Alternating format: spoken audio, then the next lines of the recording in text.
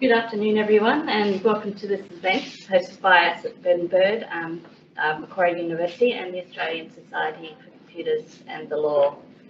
The event is Artificial Intelligence, Facial Recognition and Law Enforcement in Search of a Good Government Framework. Just before we start, I'd like to acknowledge the traditional custodians of the lands on which our Sydney office stands and from which we are joining you, the Gadigal people of the Eora Nation. I'd like to pay my respects to their elders, past and present and emerging, as the custodians of continuing culture, knowledge and law. I'd also like to extend my acknowledgement and warm welcome to all Aboriginal and Torres Strait Islanders joining us here in the room and online. I would also like to extend my acknowledgement to all traditional custodians of the lands and water from which online participants are joining us across Australia.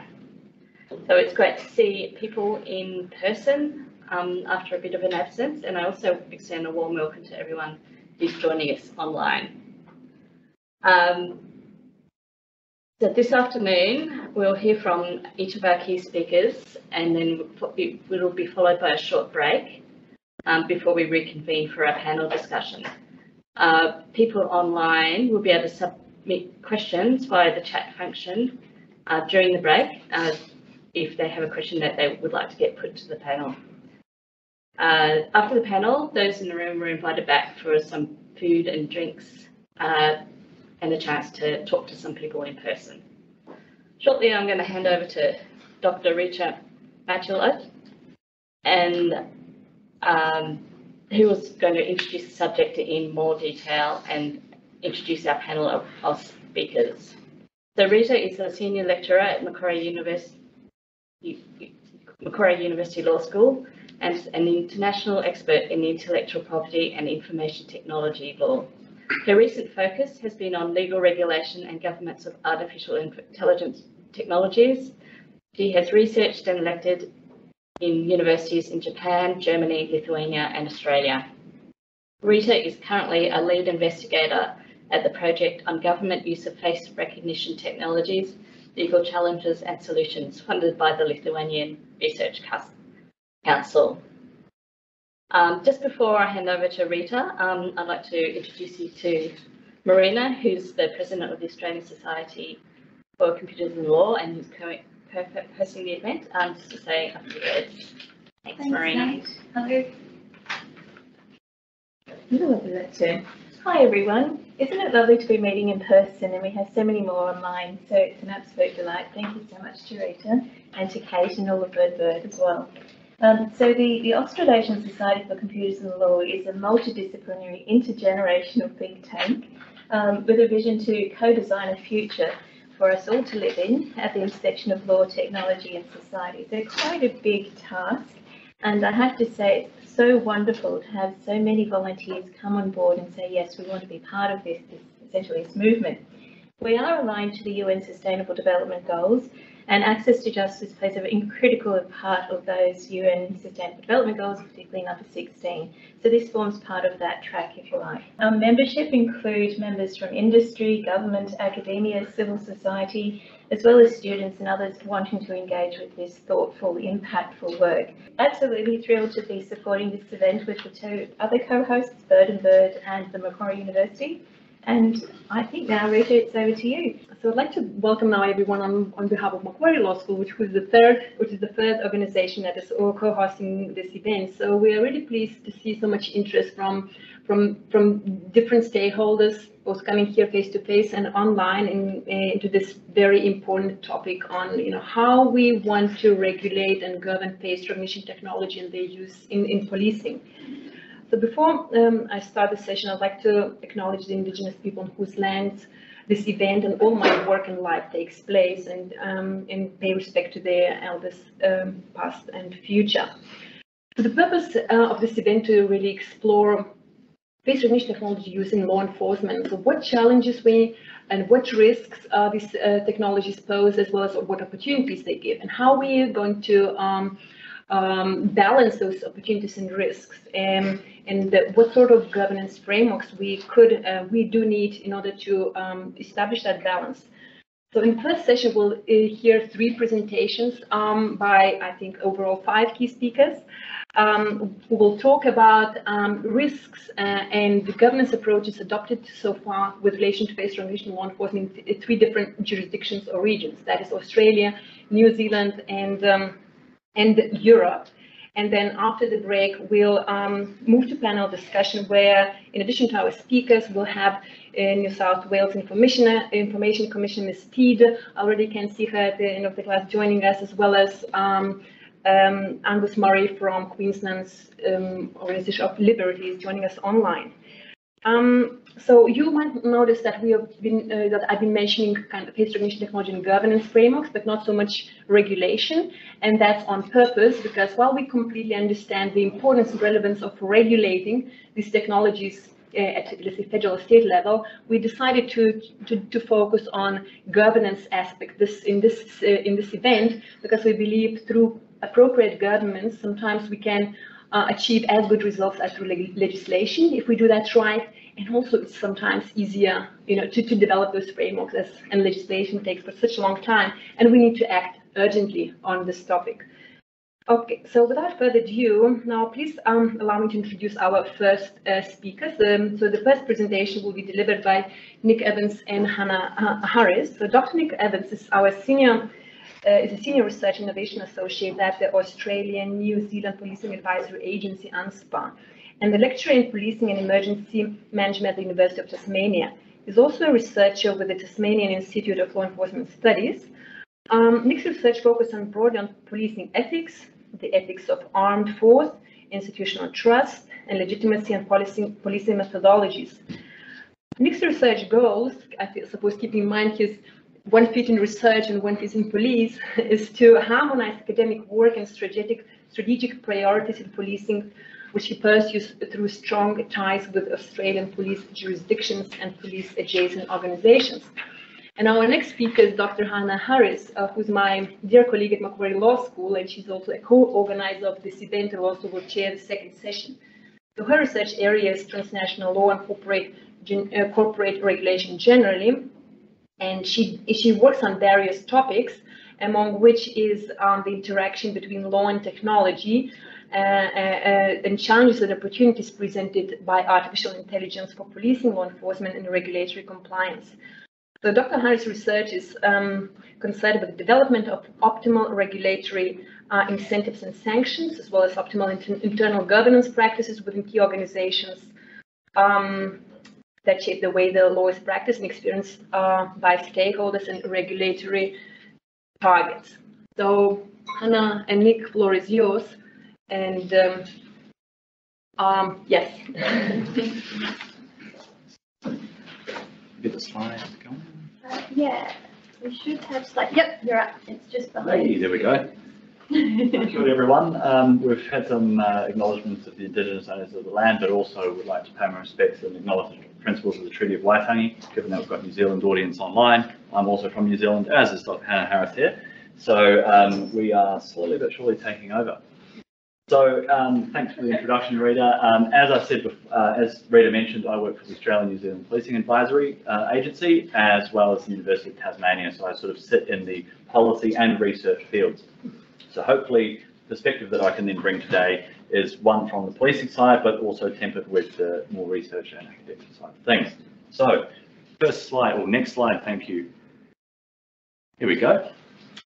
Magic, it is magic. Look at that, that's effect recognition or voice emulation. There we go. So onto that, what I want to speak to you about first is some opportunities that we see as both current and emerging in policing.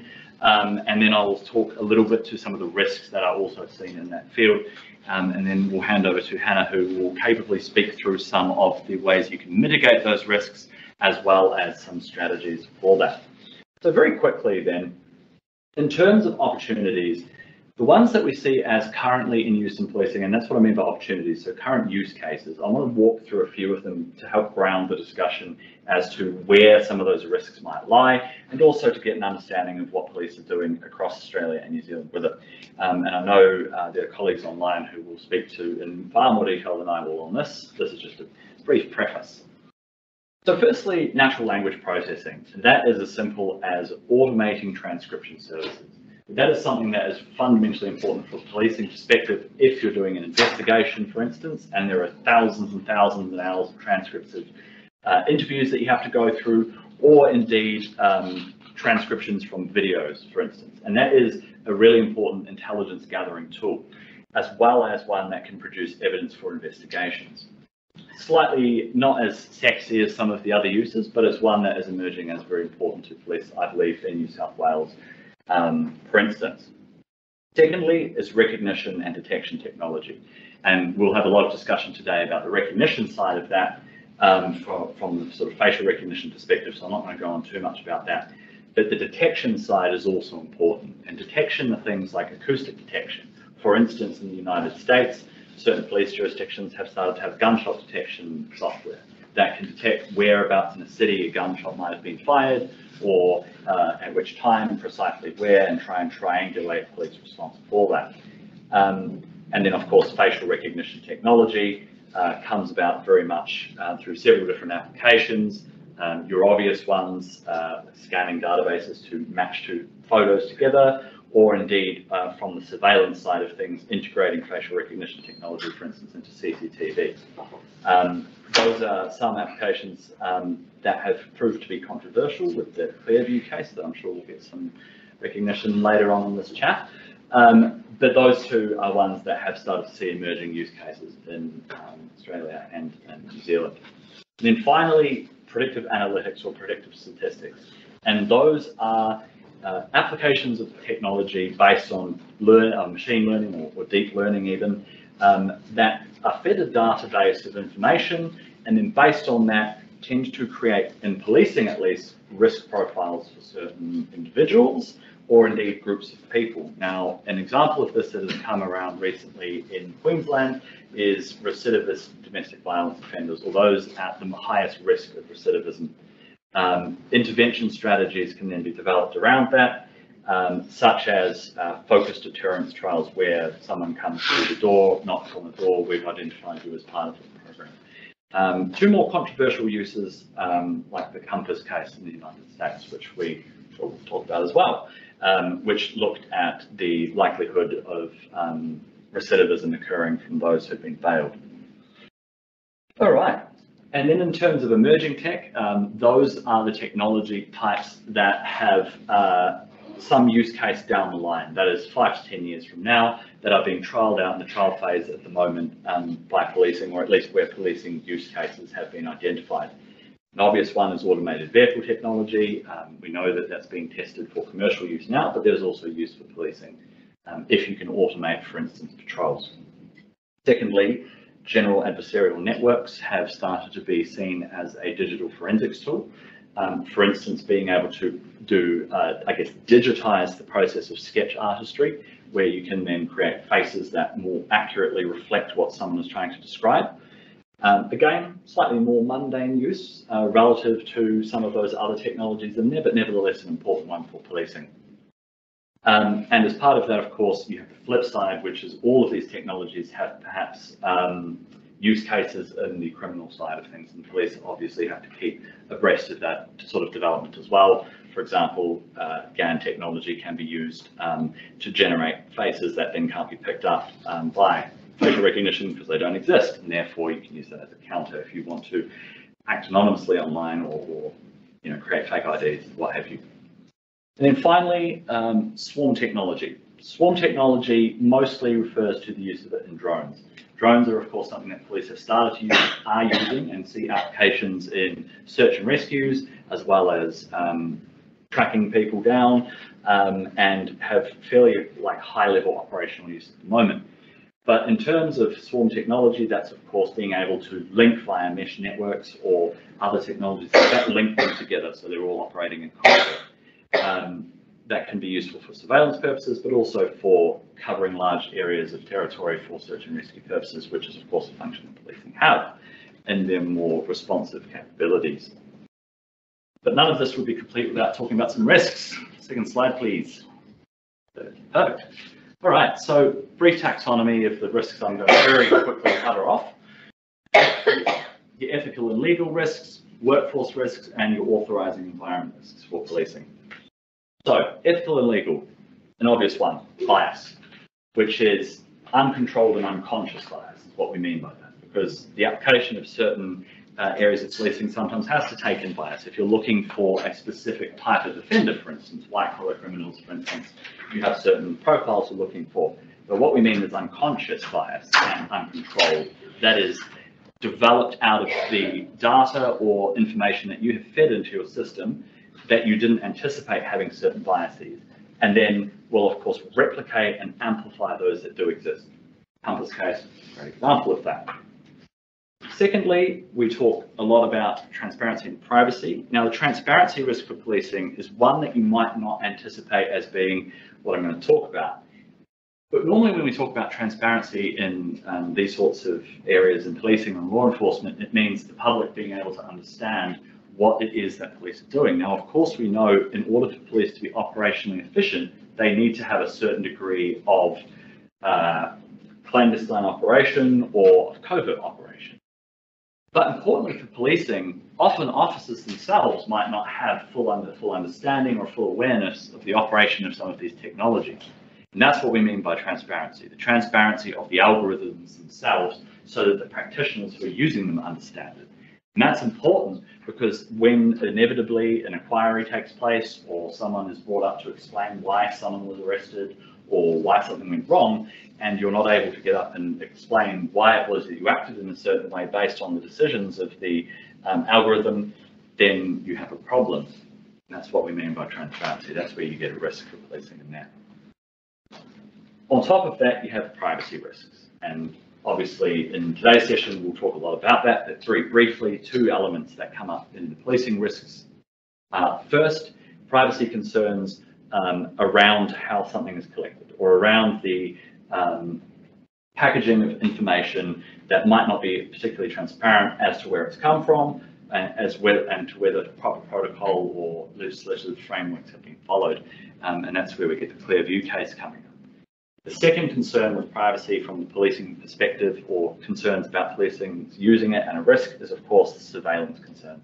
And concerns that people have about the risk that this indicates a move towards a surveillance state, or a move towards undue surveillance. We then have workforce. The risk here is that currently Australia-wide, roughly about very rough estimate back of the envelopes with math, about 100 PhDs maybe being undertaken per year in AI technology. 50% of that probably leave the country afterwards. So you have a narrow band of people with expertise capable of understanding these technologies. So then police are forced with, do you hire these people in? It's very, very competitive, very, very expensive to do. Or do you train in-house? Or do you try and identify capabilities that already exist that you can then form a team around? So for instance, signals technicians, statisticians already in policing, and experts in neural networks, that sort of thing. Again, very expensive to do. You have to then decide for policing, do you have private partnerships that do it, or do you do it in-house? And finally, authorising environment. Authorising environment is essentially what gives police the legitimacy and the trust, the public legitimacy in their eyes and eyes of government, and their trust. And what's often discussed, or is at least found, is that usually if the public have a general level of trust in the police, they tend to trust certain methodologies or ways in which police go about it. Now, that's not a universal rule, of course, but at least as a general rule, that is pretty true. The public concerns around AI, certain studies have found at least, tend to revolve around their application of things like HR processes. You know, will I get rejected by a machine, or will a machine take my job?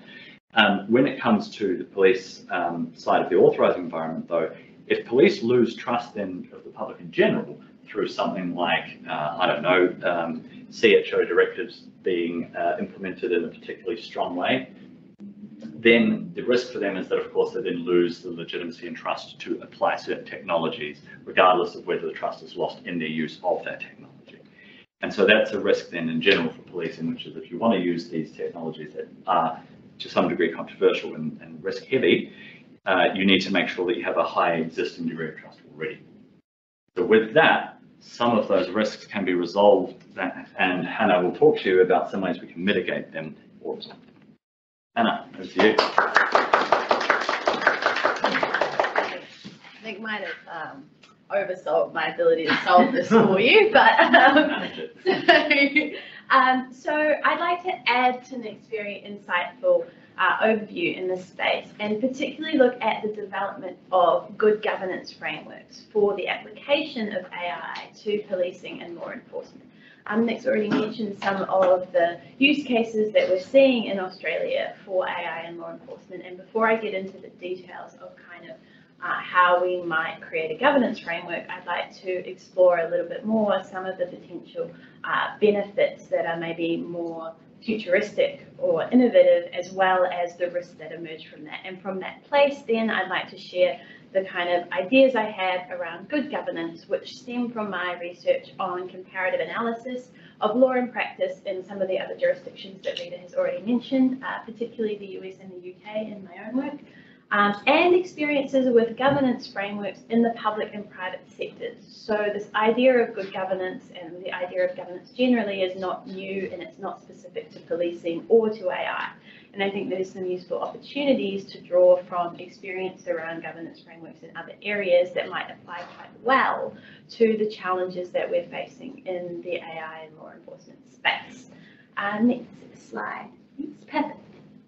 So this is a little bit of a discussion of some of the potential innovations or benefits that AI technology could have in law enforcement. And I think this is an important starting point for a governance framework, because it explains why we want a governance framework rather than a mitigation strategy, right? There are certain benefits to the use of AI in a policing context, and we don't want to lose those through an overly cautious approach to prevention or governance. So two of the really interesting ones that I would like to discuss are object detection and computer vision. And the reason why I've picked this one is because it ties into the facial recognition technology discussion that Rita will kick off next. But I also want to flag some of the, as Nick pointed out, less sexy uses of computer vision technology, and kind of highlight that whilst there can be some quite extreme and controversial use cases for computer vision, there are also some less extreme use cases. So, for example, one that is used commonly is automatic license plate reading. The same technologies and algorithms that might be deployed in facial recognition, live facial recognition, which has very high risk and controversy, are already being used in these simpler use cases. And some of the benefits that these innovations have include increased investigative capacity, reduced burden on officers and analysts, and general efficiency advancements. Another very exciting area of AI use in policing is network analysis and anomaly detection, which is already being deployed to some degree, but has also the potential to be more widely applied to detect relationships and trends internally within police. So less looking at the outward-facing side of interaction with the community, and more looking at policing as a data set internally. And finally, and perhaps most transformatively, there is the potential for AI to support built-in objectivity. And this is a very interesting one, because as we know from experiences in Australia and elsewhere, ingrained bias is a really substantial risk in policing and law enforcement generally, independent of technology.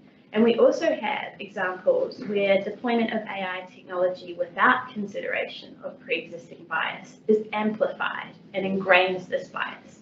So this is a challenge that really needs to be addressed, but there's also the potential for AI tools to help eliminate such bias by providing mechanisms designed with appropriate parameters, data, and quality and assurance oversights that might reduce the need to rely on traditional heuristics or subjective decision-making practices, which could also lead to ongoing bias. Recognizing that the bias we see when we apply AI technologies to pre-existing policing data is bias that has come to pass because of previous decision-making patterns.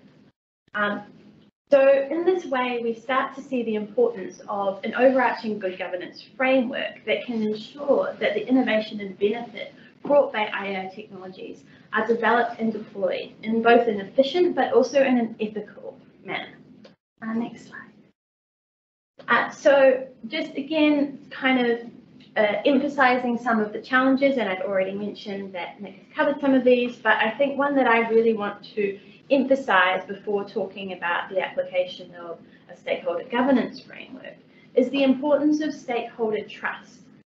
Engagement and legitimacy, these are fundamental challenges for policing overall, and they are enhanced when you're dealing with new technologies because of the kind of information asymmetries. And Nick mentioned some of the information asymmetries within policing relative to the technological evolution that's occurring in the private sector. But then there are additional asymmetries between policing and the community or government and regulatory actors. So this really conflates that challenge. And additionally, the commercialization and accountability challenge is a really unique barrier. And we touched on this too, but this idea that we need to develop these technologies to be specifically applied to policing, to consider these risks of bias and the specific applications, but we don't necessarily have the in-house capacity to do that. And this leads to partnerships with the private sector, potentially with universities, researchers and other third parties.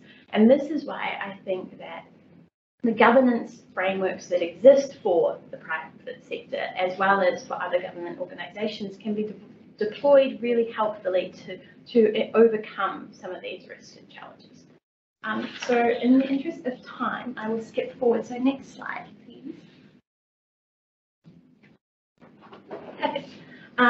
So I will now outline the foundations of the good governance framework that I've been developing through my research and comparative work. And I believe that a really central pillar of this framework is a stakeholder-centric approach.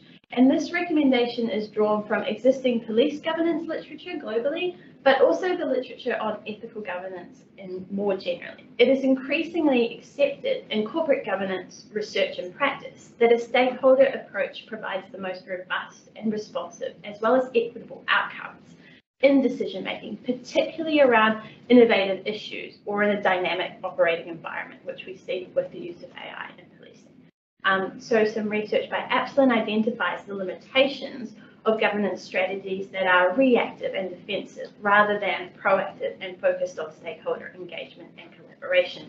And when you explore this in use cases like Clearview or Compass was mentioned, or the trial of facial recognition, live facial recognition technology in the UK, you see a lot of these crises occurring that had a proactive governance response being adapted might not have occurred.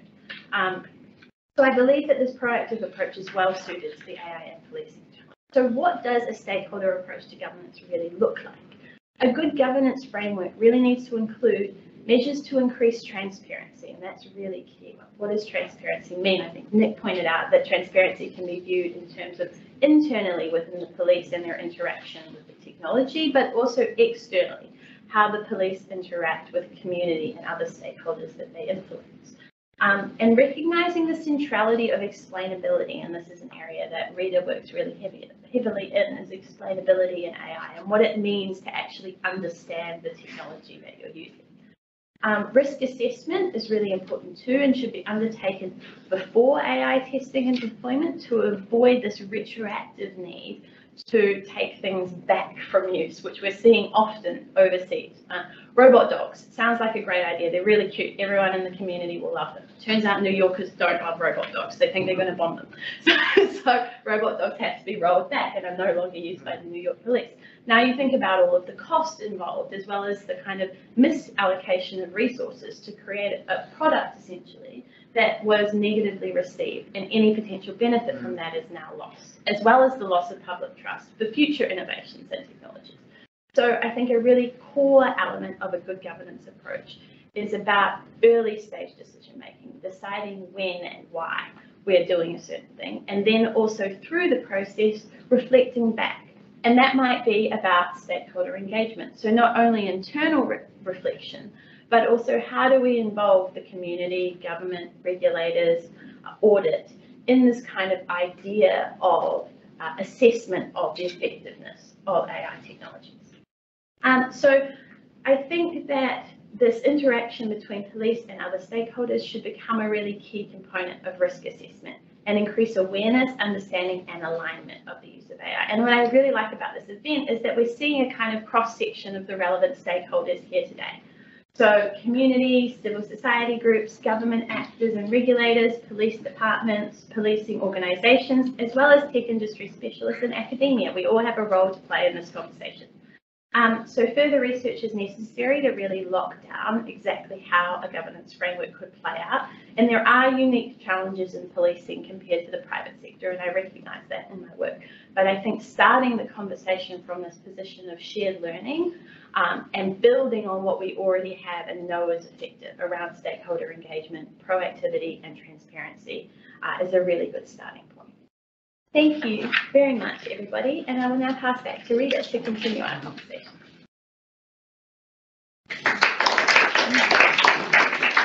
Thanks so much, Nick and Hannah, and I think that was a really great start of the conversation that provided brilliant overview of opportunities and risks associated with the use of AI in general, and also put a face recognition technology, I think, in a broader light to show where it sits there in a broader context of AI technologies in law enforcement.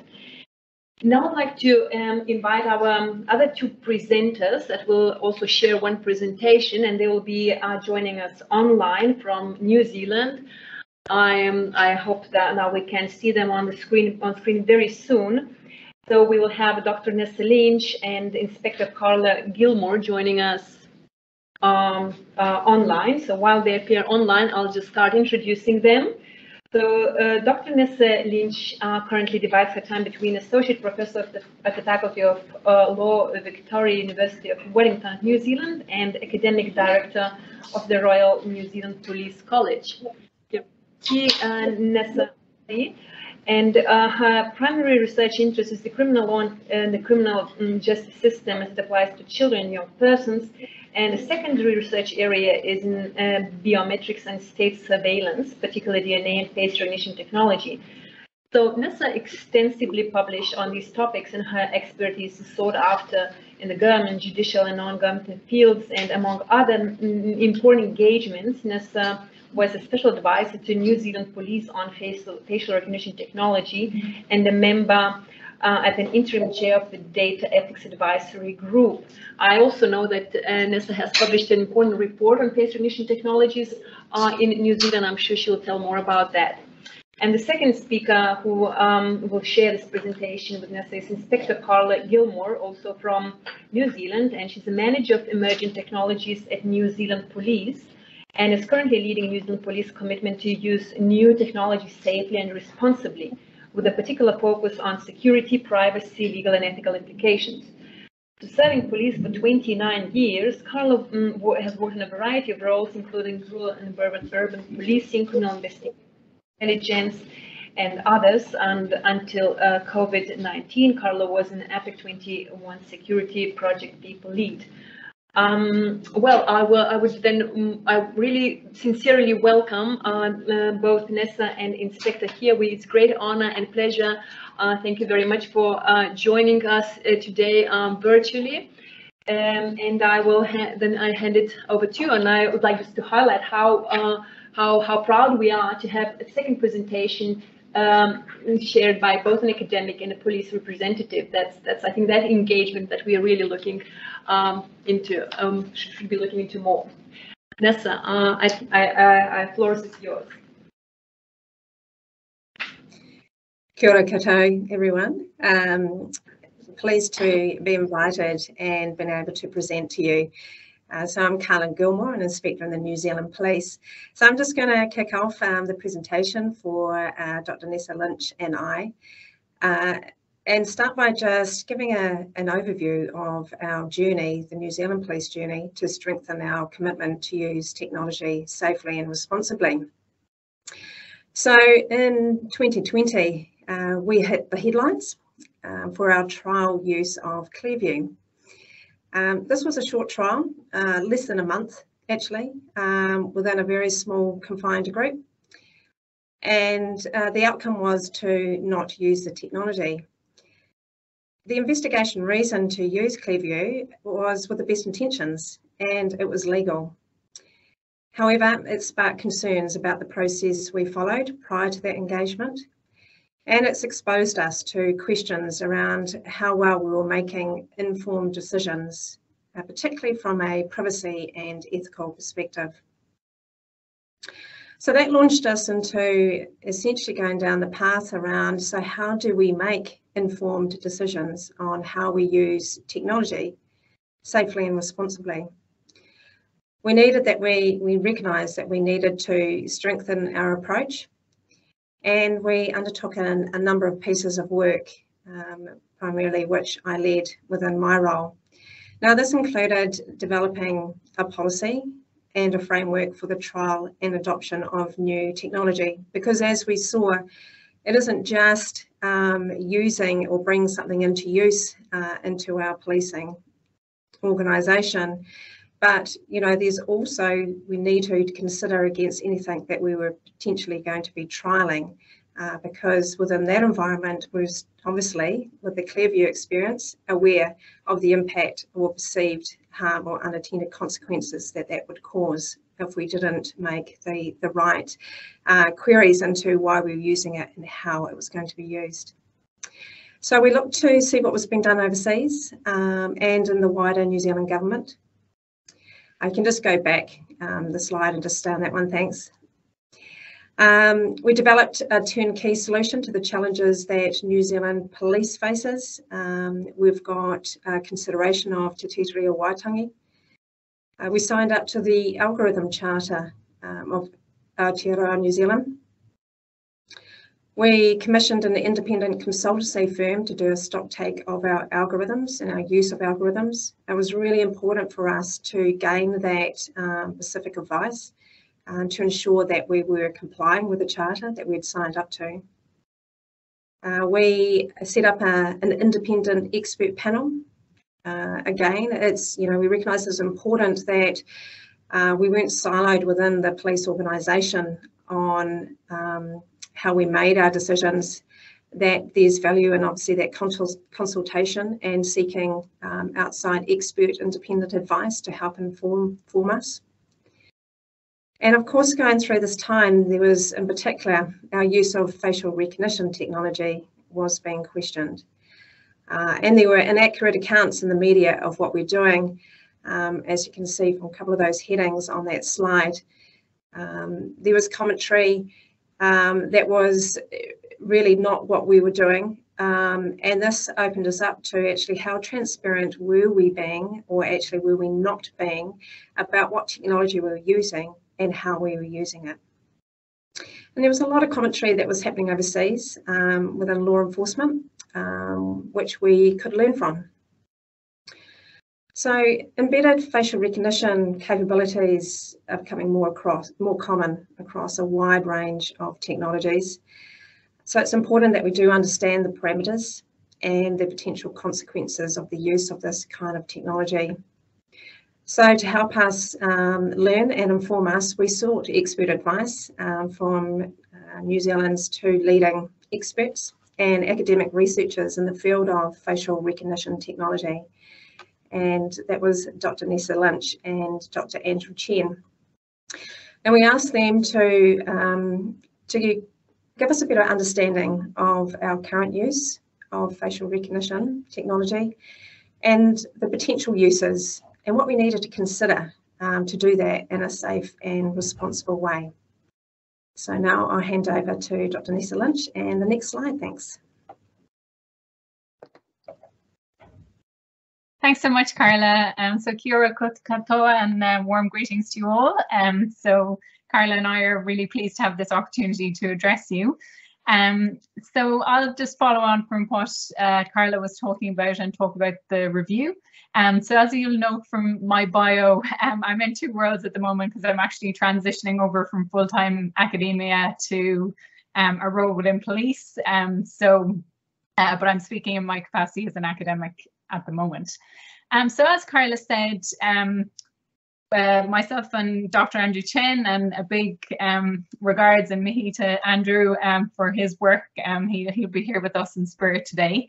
So I had, previous to this report that we did for police, I had carried out a large funded study on facial recognition in New Zealand, which covered not only policing but a range of other spheres. And that was with the New Zealand colleague, a colleague from the UK and a colleague from Australia, from Monash University. So as a result of that, I think it was just before Christmas and 2020, and I had sent my report to a range of people, including the Commissioner of Police. And actually the police got in touch with me pretty quickly, and that led to the invitation to carry out this review. So I'm a lawyer by trade. So as from my bio, I come from a background of youth justice and also DNA. And Dr. Chen Andrew is from a computer science background. So I think it was a really good range because we had that technical know-how and Andrew's deep knowledge of privacy and technology, as well as my expertise.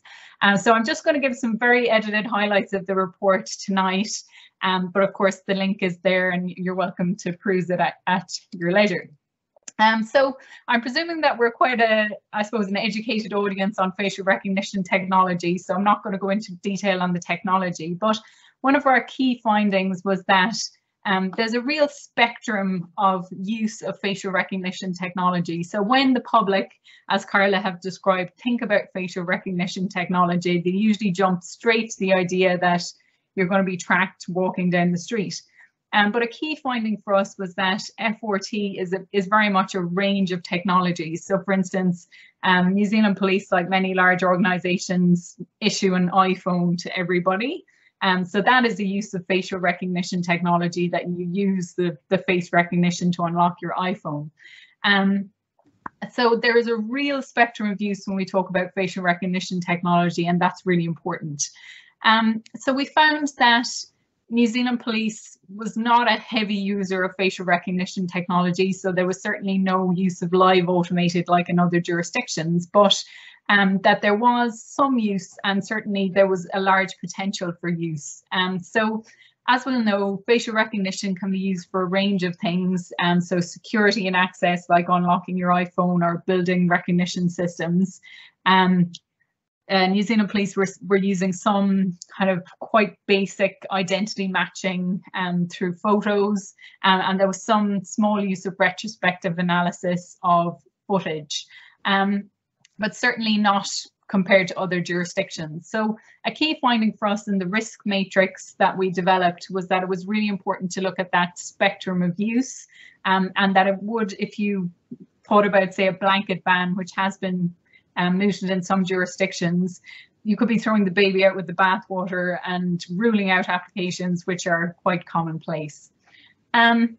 So, you know, it won't be a surprise to people here tonight, but obviously, as we mentioned at the start of this session, the regulatory and legal framework is far behind the technology. So we know that this seminar here is focused on governance, but obviously we found that there is a huge gap in regulation and technology, that the Search and Surveillance Act and other, there's no real proper legislation that deals with other biometrics apart from DNA. So we're in a real regulatory gap, which is why governance is so important, while those high-level decisions are made about regulation. So another challenge that we found was, as you would be aware, the real range of situations in which law enforcement police collect an image. So that can be every New Zealand police officer has an iPhone, you've got CCTV, you've got the police helicopter, you've got provided images, you've got lineup images, you've got suspect images. So there's a huge range of images collected in a huge range of contexts. And again, because the law is quite uncertain in some areas, particularly how you collect images in the public sphere, that we saw this as a risk to be managed, that we made sure that with the advent of technology that these databases couldn't be merged, because that would mean that there would be a lot more power. We also saw, as relevant to tonight's discussion, we took a lot of lessons from other jurisdictions. So somebody already mentioned the case in England and Wales, where live automated FRT is in more widespread use. So certainly we saw an opportunity for New Zealand Police to learn from mistakes that had happened in other jurisdictions. Can we have the next slide, please? Oh, sorry, I didn't say next slide for that one. Once more, please. So I'll go through just sort of high level of our key recommendations and then hand you back to Carla to tell you how they're being implemented. So our key recommendation, which I think is the high level one that was picked up by the media, was to continue to pause any consideration of live automated facial recognition technology. And so our recommendation was that both in terms of accuracy, I suppose community expectations and the potential for discrimination and bias. And we also found that there wasn't a real evidence base to support a business case for implementation. So that was a key recommendation. So as I said, we found that facial images are collected in a wide variety of contexts. So we recommended that there was a review and collation of the policy. So with a view to technology improving and those databases possibly be able to be merged. So Carla and her team have already engaged on a reform programme about commissioning and governance of emerging tech, so we endorse that.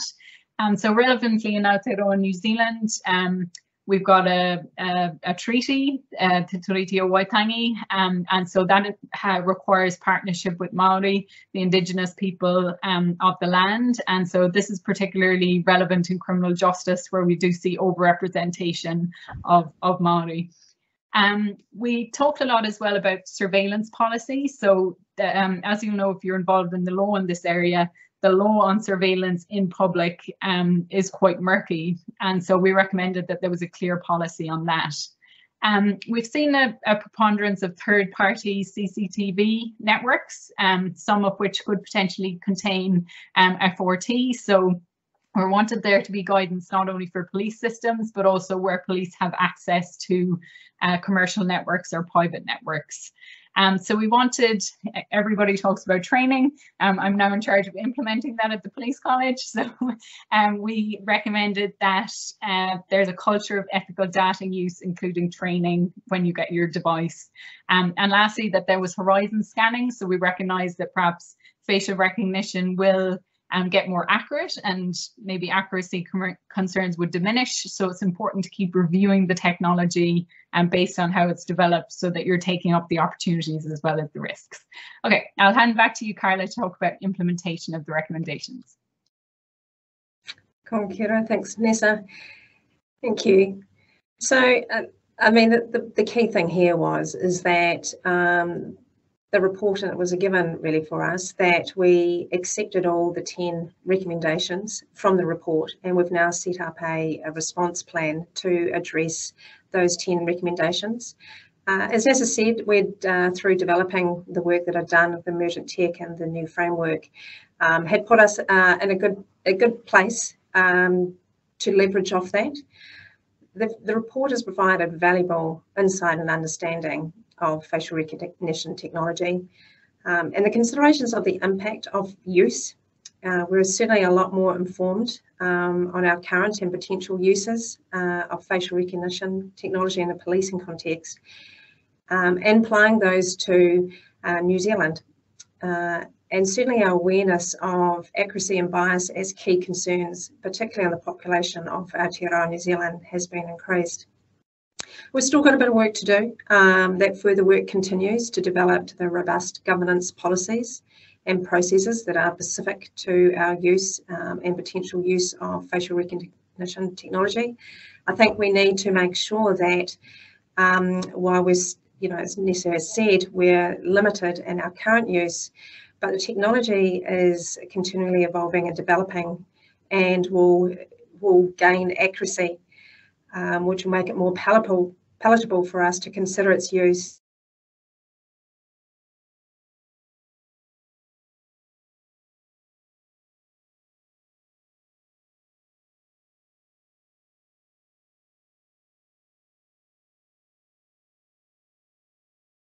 Some connection problems. Nessa, would you like to jump in? Maybe if there is anything to finish off? Yeah, I can wrap up. So yeah, as part or from our perspective as reviewers, it was fantastic to have our 10 recommendations accepted, and to see that the response plan is in train already. And I think the last point that Carla was going to make was just about how some of the considerations and the framework that we implemented or recommended to be implemented in relation to facial recognition technology have applicability to other types of technology as well. So, you know, our colleague at the start who listed all the various AI functions in a policing context, we think that the framework we developed has got quite a lot of applicability to other technologies as well. Thank you. Wonderful. Thank you very much, both Nessa and Carla, for I think very interesting and helpful insights from New Zealand. And I think for Australia it's especially interesting because I think Australia shares similar situation as far as implementation, adoption of this technology concerned. As far as I know, it was also at least live face recognition technology has been used to a limited extent. And I think it's a really good time now to start developing those frameworks before we use them and end up with some problems, what happened, let's say, more in Europe. And so thank you very much, Nessa and Carla, and we'll come back to you during panel discussion. Now I would like to give floor to myself, and I will talk. I will talk about my motherland, Europe, and what has been happening over there, as far as face recognition technologies in law enforcement is concerned, and what lessons we can learn from them. So next slide, please. So I will.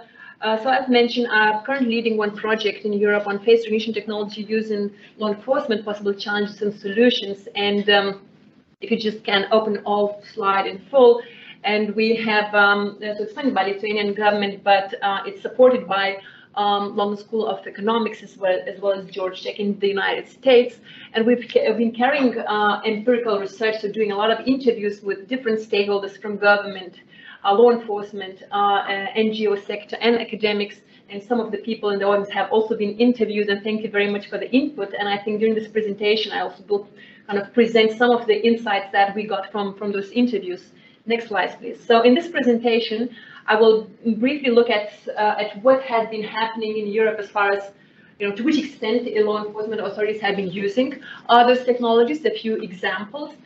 Then what problems they encountered, and I'll look specifically into the UK case, Bridges case, which showed actually what problems law enforcement can encounter when they don't have regulatory framework and governance framework set up properly before they start using it. And thirdly, I will look at several governance frameworks that have been developed, proposed, and already implemented by some institutions. So in particular, I'll look into UK Metropolitan Police governance framework that they recently developed and they're applying in their practice, and the proposed Interpol framework, governance framework for face recognition technology law enforcement. Next slide, please. So if we look at the extent to which for face recognition technology has been used in Europe, actually we find a bit of divergence. So if we look UK is the bravest country in that regard, and they've been using it from quite early on and quite extensively. They call it trials, but they were trialing on a real watch list, sometimes of hundreds of people on their watch list. They were implementing those deploying those cameras in different places, like in large sport events, music concerts, and CCTV cameras, and trying to identify mainly suspects or possible victims of crime in those crowds of people. Now, and there has been some criticism against their use, but I'll talk about one of the leading cases in the field that found actually that their use was without sufficient legal basis and violating some laws. However, UK police keeps using it, and they're developing framings around it, but they don't abandon the idea of using live face recognition in public space overall. Now, in Germany, the situation was different. So they also tried some technology, some face recognition, live face recognition technology, for instance, in train stations, but they encountered immediately a lot of problems, technical problems, because they ended up with a lot of false positives and false negatives. That technology was not really good, and also a lot of criticism. And when there was first a proposal to legislate around the use of these technologies and adopt a bill enabling them to use those technologies across Germany, there was so much criticism that they had to withdraw the bill. And last year in Germany, the coalition at the parliament was formed that advocates for the entire ban of the use of live face recognition technology in public spaces, both in Germany and across Europe. So they are much more against the use, and they're much more careful and cautious and of this technology. And Netherlands, as a third example, I think sits somewhere in the middle. And so they've been also trialing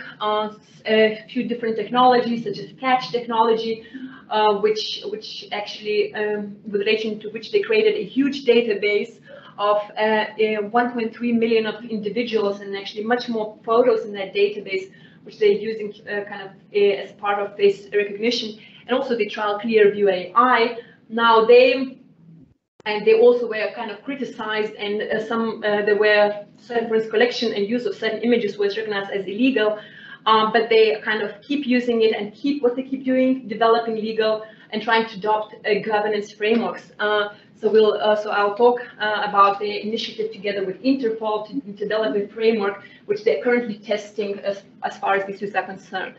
Next slide, please. So now, as mentioned, all these trials have been struggling with a lot of challenges. And one of the examples of how these users were challenged is this UK Bridges case. What happened there? So South Wales Police was trialing the technology called AFR Locate, and they were deploying CCTV cameras on their police cars and poles in public spaces, monitoring the crowds of people passing by and trying to identify people against their watch list that they have compiled. Watch list comprised of people, it was like a couple of hundred people normally in the watch list, which were either suspects of crime or victims of crime, and hundreds of thousands of facial images were collected from people passing by, and a few matches have been made as that, and it resulted in a few arrests as well. Now, Mr. Bridges, who was a civil activist, supported by a community organization called Liberty, they brought an action against South Wales Police, arguing that such use is illegal, that doesn't have sufficient legal basis and breaches data protection, privacy, and non-discrimination laws. And initially they failed, but at the Court of Appeal, they were successful in this case. Next slide, please. And so it was interesting. I think if we compare maybe to Clearview case in Australia, where also police was found breaching, let's say, privacy laws when trialing that technology, I think UK police had done much more work as far as legal framework is concerned before using that technology. But still, the court found that it was not sufficient. So first, they found that there were not sufficient legal basis for the use. And so UK police relied on the existing laws, such as surveillance laws, data protection laws, and other general laws as a legal basis for their particular use. But the court said there is specific regulations around face recognition technology. How you're going to get an approval, how you're going to deploy it, how you're addressing all the risks that are related to that technology specifically, and this was not in place.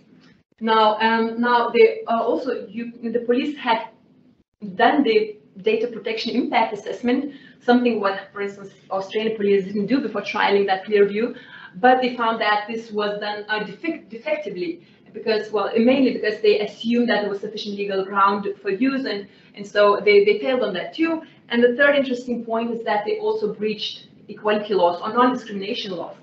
And as I think Nick and Hannah also pointed out, is one of these problems, potential risks, is bias in this technology. So while there was no evidence that this particular technology that they used was biased, the court found that the police did not take any steps to ascertain whether the technology was biased. Right? So to make inquiries about whether it's biased or not, and that was sufficient enough to establish that they violated non-discrimination laws. Next slide, please. So I suppose this was one of the cases in Europe. There were more cases in Germany, for instance, where police was found breaching laws by using live face recognition technologies. And I suppose this was a catalyst into these initiatives to set up governance frameworks.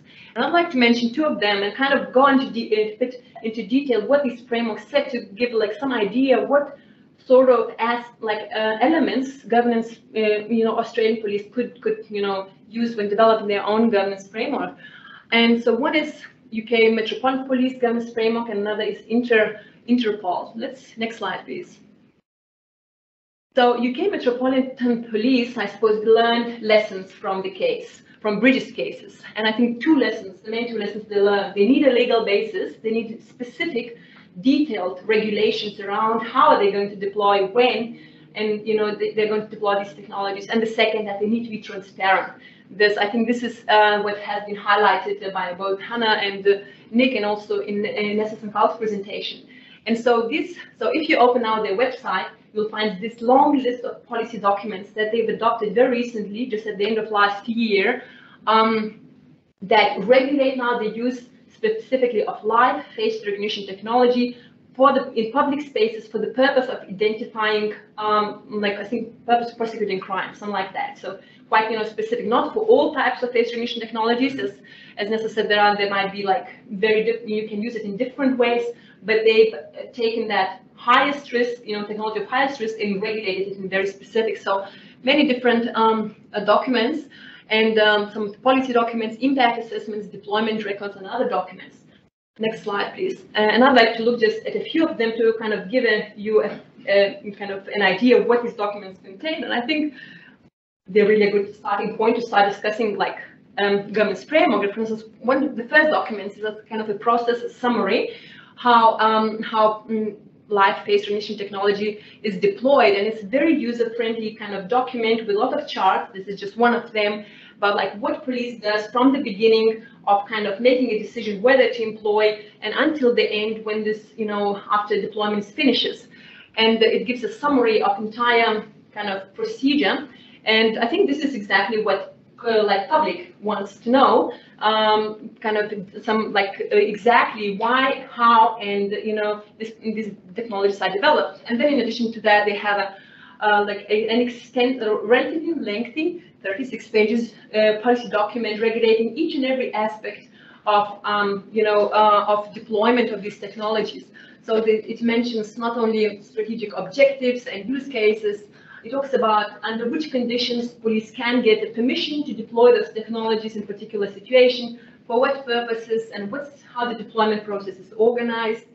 It establishes oversight bodies, that is under the institutions who are responsible to monitor whether police complies with the entire governance framework, and it assesses current regulatory framework and identifies criteria which police has to comply with in each deployment scenario. So each deployment case has to be assessed against legal criteria and whether they meet all of them or not.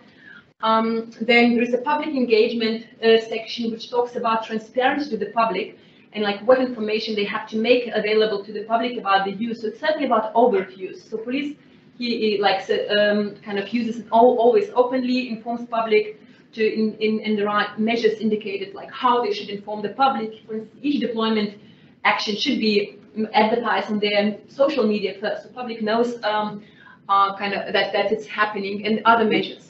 Now there are rules of how watch lists are being compiled, like which photos can be on the watch list, which cannot be, how long they can be, when they should be removed. For instance, if the person was found not guilty, can the picture still be on the watch list, and so on. So this is a very detailed framework. Next slide, please. One last kind of document that I just wanted to briefly look at is I think very interesting for public as far as transparency is concerned, is deployment record. So you can find on their website the exact list of deployment users. So when it was, when these cameras were deployed, how long, in which place, what was the watch list size, how many people were on the list, how these lists were compiled, how many were total alerts generated, how many of them were false, true, and to which extent police acted upon them, how many how many arrests, for instance, it resulted in. So this allows public also to imagine, like, and also it's interesting how many people have been also, how many faces have been seen. So how many thousands of faces have been scanned in order to maybe, identify those two people and maybe arrest one of them. And this allows us to kind of to weight how much interference with our privacy, how well it's balanced with actual outcomes, positive outcomes of this. Next slide, please. And so this is this was an example of what UK Metropolitan Police has done. I think another interesting example is this Interpol, World Economic Forum, and also Dutch police work to develop those guidelines that all police all around the world could apply in deploying those spatial live face recognition technologies in public space. Again, this particular type of use, and they've kind of developed a number of principles. And I think maybe those familiar with the area, we're kind of a bit of tired of principles. There's so many sets of principles, ethical principles for AI, but I think they did a good job in specifically elaborating what exactly, how police could comply with these principles. The next slide, please. So I think here some of them. So I think they very clearly, these principles very clearly show that police, for instance, should not use those cameras for general surveillance. What normally kind of people think that once police starts using face recognition, they will just follow me everywhere on the streets and can track my behavior everywhere, which is precisely prohibited. And the police should use it only for specific criminal investigations. There should be oversight bodies that exactly supervise, whether police complies with all the guidelines. And within effective enforcement powers, individuals should have a right to complain, lodge a formal complaint when the technology is used against them. The technology use should be only when it's necessary and proportionate. So essentially, police is not even allowed to use it for any crimes, only for serious investigations. What is serious investigation? It's supposed to be defined under the national law. So, but I imagine, it's not for bike theft matters, maybe something more serious. Well, my husband would be very happy with that because he got 2 bikes stolen recently. I lost a bike once too. But apparently there are too much risks involved and too much interference with privacy, which cannot be, can be kind of justified only when we deal with very kind of serious crimes. Also, the user should be limited geographically, should be limited in time, and in addition, I think what's interesting, when, let's say, the technology identifies a particular person, they should not rely fully on their outcome. There should be a blind second peer review by a second police officer who double checks, without seeing the technology kind of result, and double checks whether they really think that's a match before acting upon it. So this, I think, human in the loop principle should be kept with relation to this technology. Next slide, please, and that's my last slide. So maybe one more thing that, next slide. And so maybe just one other principle that I would discuss, and I'm just selecting some of them. There is much more than that, but transparency is another very important principle that this framework highlights again, and it actually very specifically indicates what police has to make, what sort of information has to make available to the public. And so it's about starting from the vendor from whom they bought the technology, for what particular purposes they're using it, for instance, to identify persons of interest or criminals, and then how they collected all the pictures, how they chose which pictures can be used in watch list, and how they store it, with which organizations they can share data that they collect, all the information about oversight and accountability.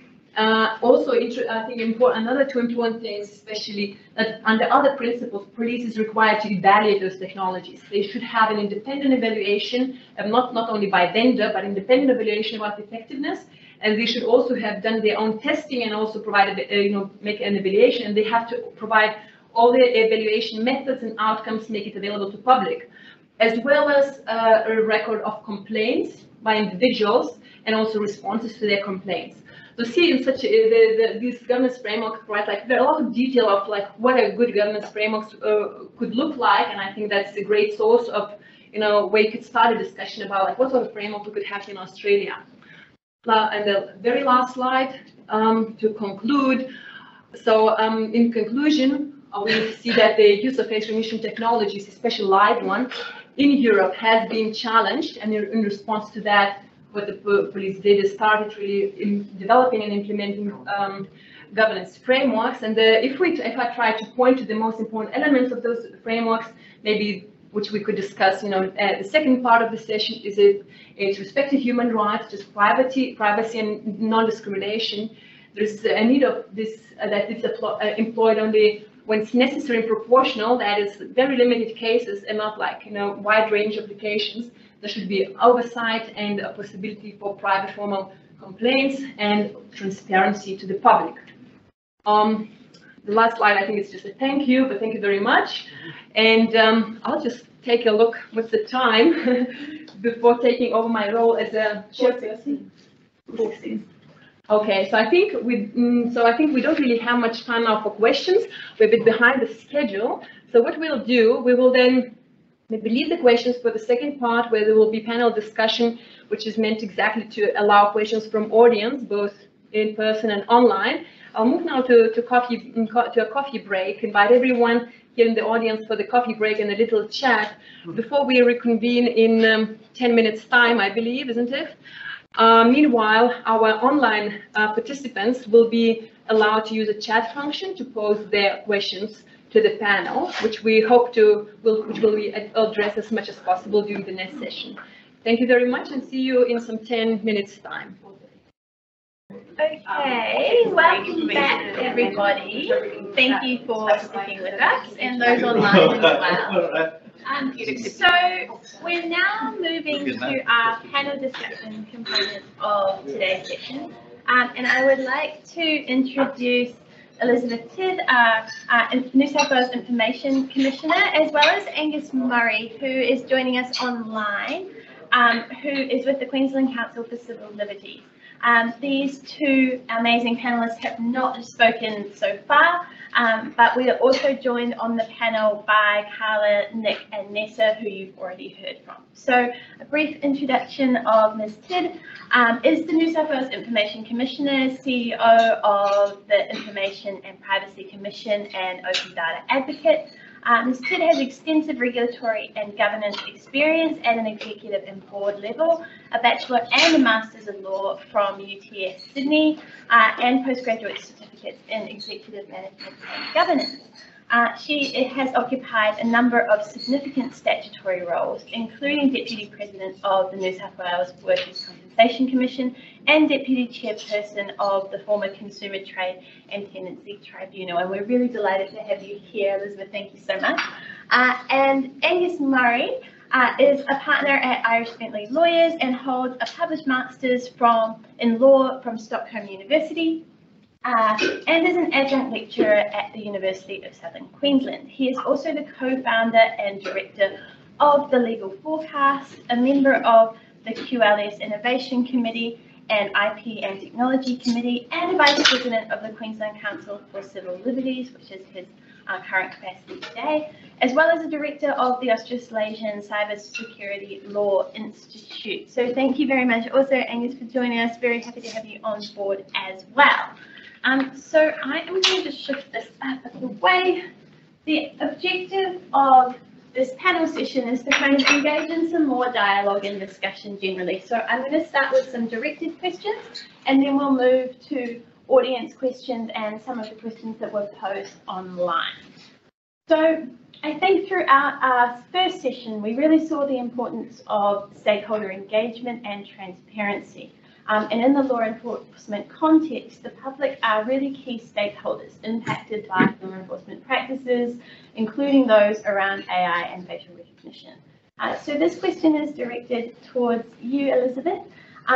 Considering this reality, how much information do you think the public should be provided about the use of facial recognition technology? And also, what do you think about the current legal framework, such as the Freedom of Information Act? Is this sufficient to enable the type of public access that we might need to these types of technologies and their use by police?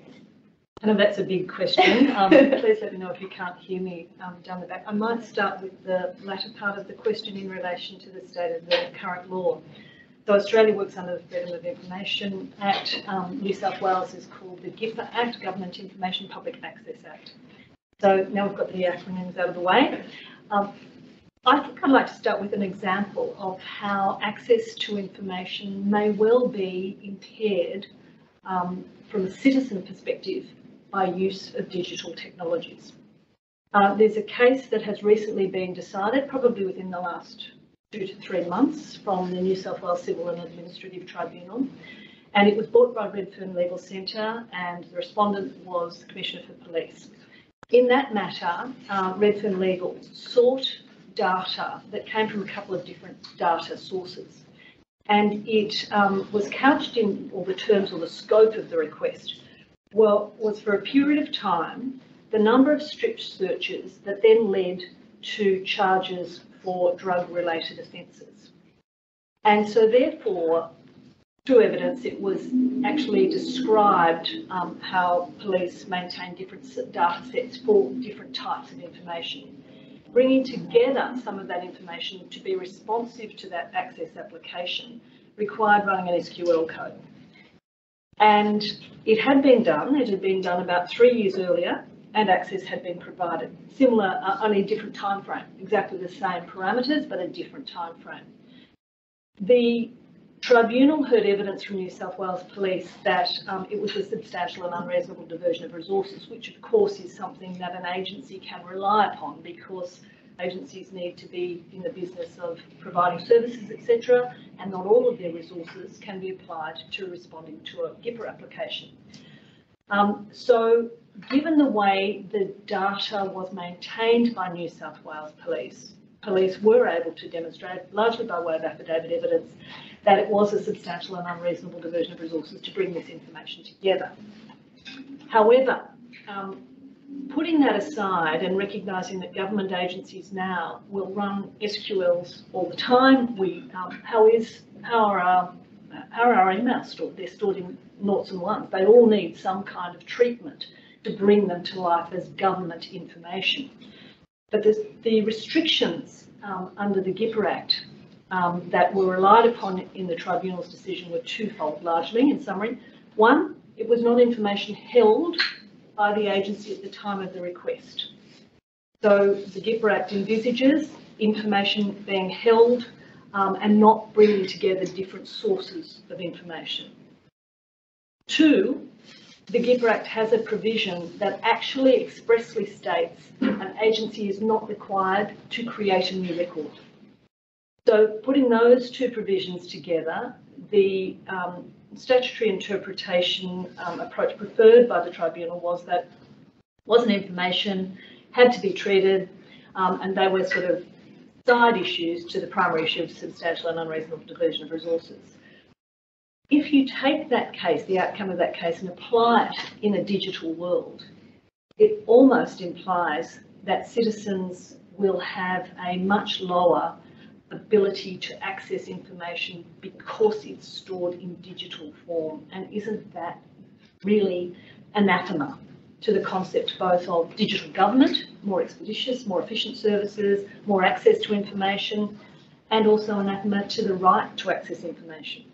So that doesn't deal with facial recognition technology, but I think it gives you an insight into the current interpretation and the tension that now applies to our rights, and the right to access information derives from the UN Declaration on Human Rights, freedom of information associated with knowledge acquisition or information acquisition, and how those statutes need to try and keep pace with digital government.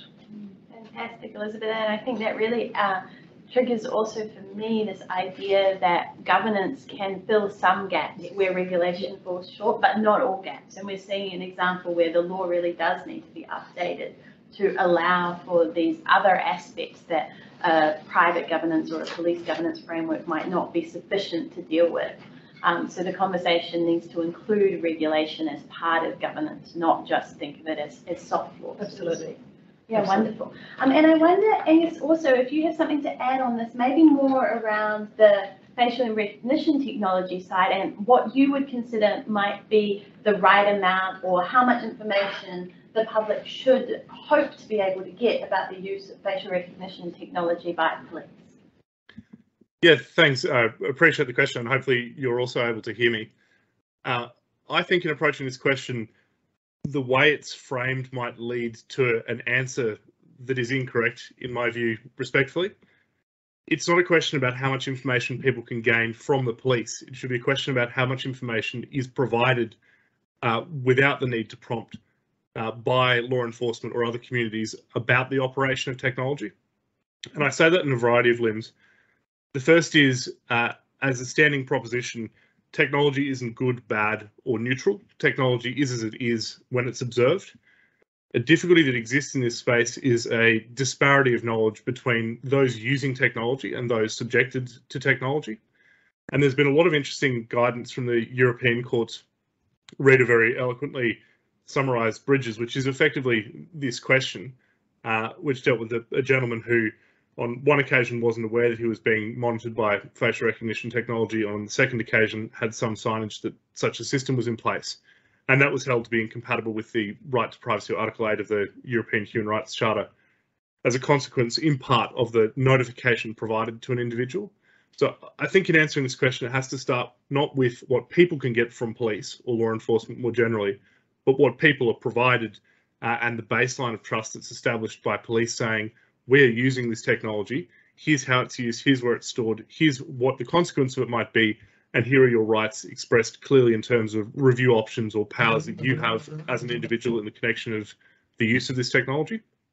I would also say that issues exist in this space that are much more complicated than I think even the complex question you've asked superficially lead to, because in this space, one then has to descend into questions about how systems are operating and how transparent the directions or specifications of the operation of a system are, because that becomes inherently important in a review process. And I say that not to align with a position that is facial recognition technology is bad because it's inaccurate, because I think that that sentiment is erroneous, because it's getting better and it will only get better. So to say something is wrong because it's not good is to say it's good once it is better. And I don't think that's the approach. I think the approach needs to be, how do we as a society want to interact with each other, and what tools should those enforcing law have against those interacting in society? And transparency is a key point to that. Part of the bargain of trust that exists here as well is implicit consent that people have as being part of a collective to the collection of certain aspects of information. And consent's a very difficult concept. It's the subject of some discussion in relation to the Federal Privacy Act review, because being informed for the purpose of providing informed consent, which is usually the requirement, is very difficult because it requires a person to understand how, what, and when things are happening and be able to be dynamic in that approach to agreeing to certain actions. And I think, Hannah, it might have been you that said this, you've hit the nail on the head.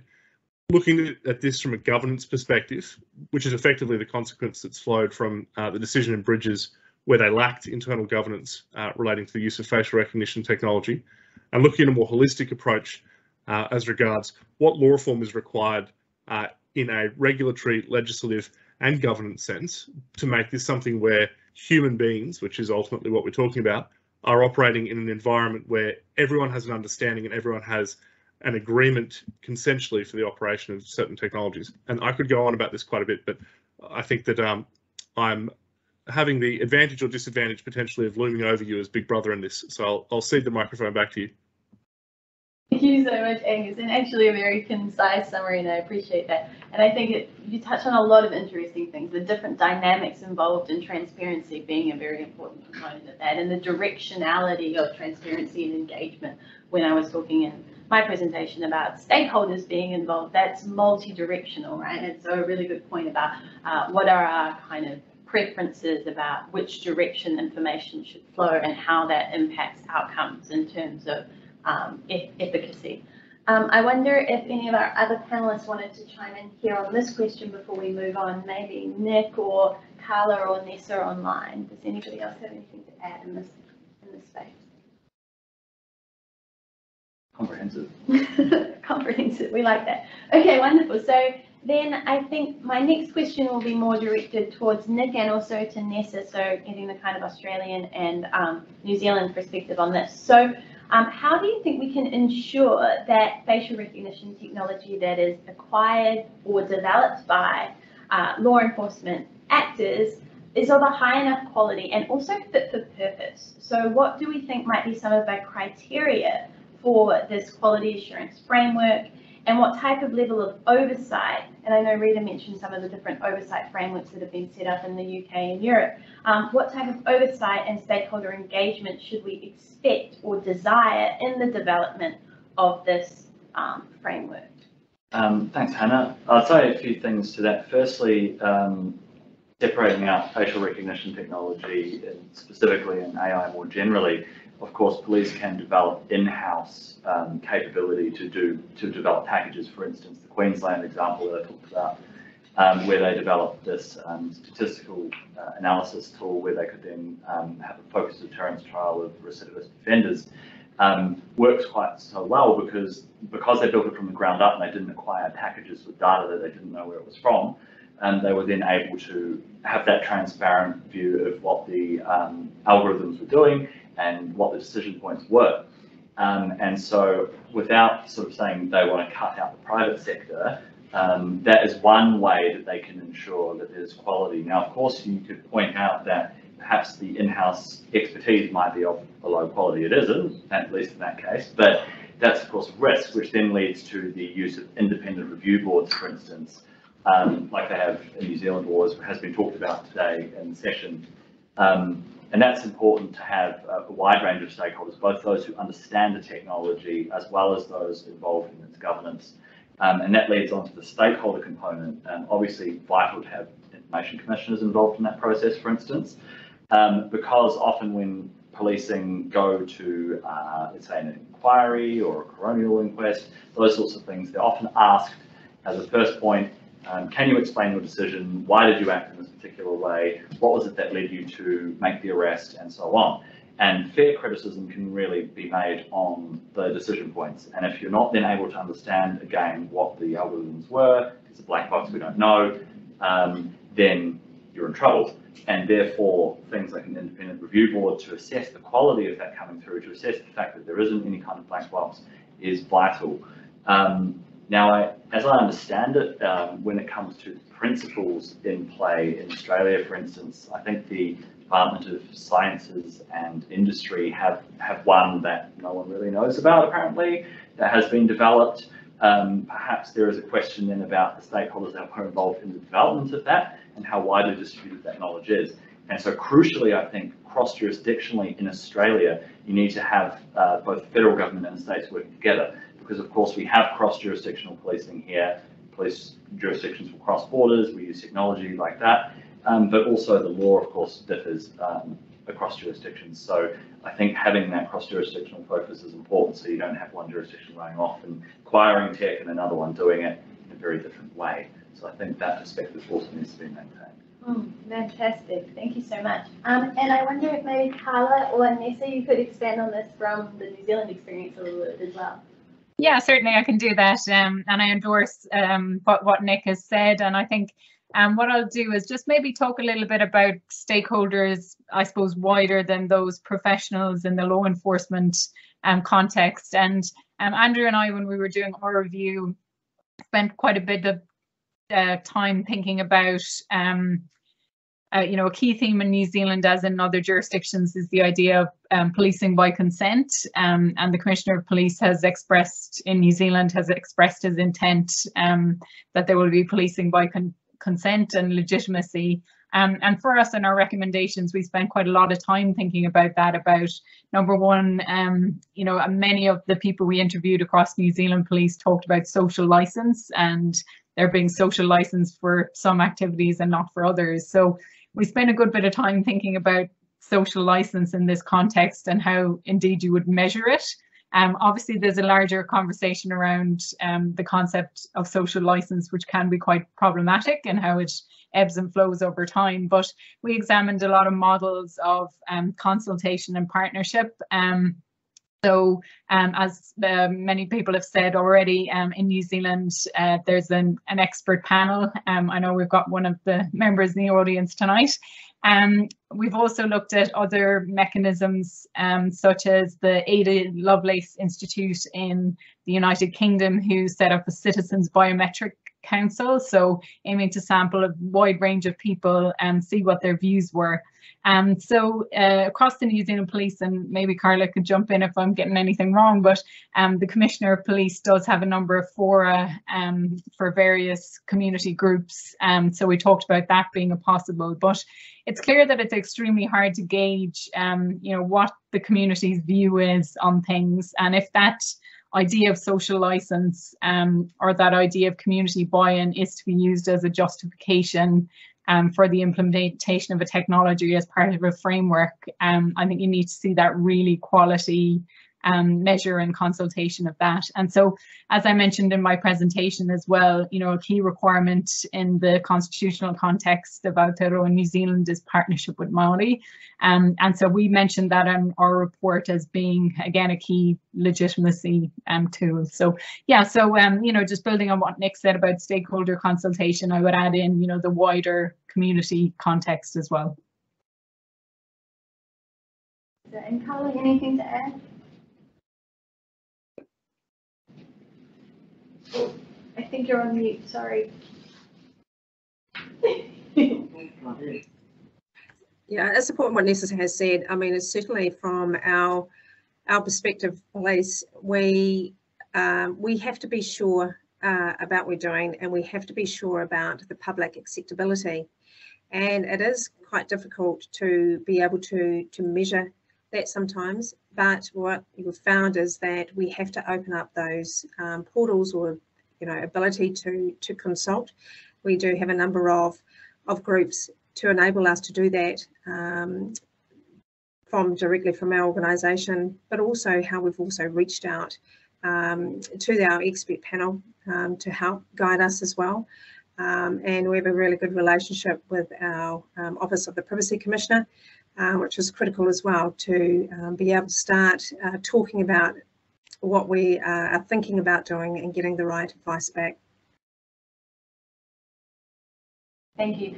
And I think this is fascinating too, to start to unpack who are the relevant stakeholders and how many there are. So we think not just about the community that's being policed and the policing organisation, but also Privacy Commission, Information Commission, expert panels, and the way that these actors can engage with each other. And as you point out, Carla, also throughout the process. So in development, as you mentioned, and perhaps bringing that development internally to avoid some of the complexities of commercial engagement, but also then throughout the process in audit or response, in review, and just keeping that dialogue ongoing, and making sure also that perhaps minority or marginalised groups, or groups that might be more significantly impacted by the technology, are also actively consulted. And I think this idea of active engagement is also very important, in the same way that Agus was pointing out that we want the information to be available rather than having to seek it out. I think finding that balance sounds like it's going to be a really important component of ensuring that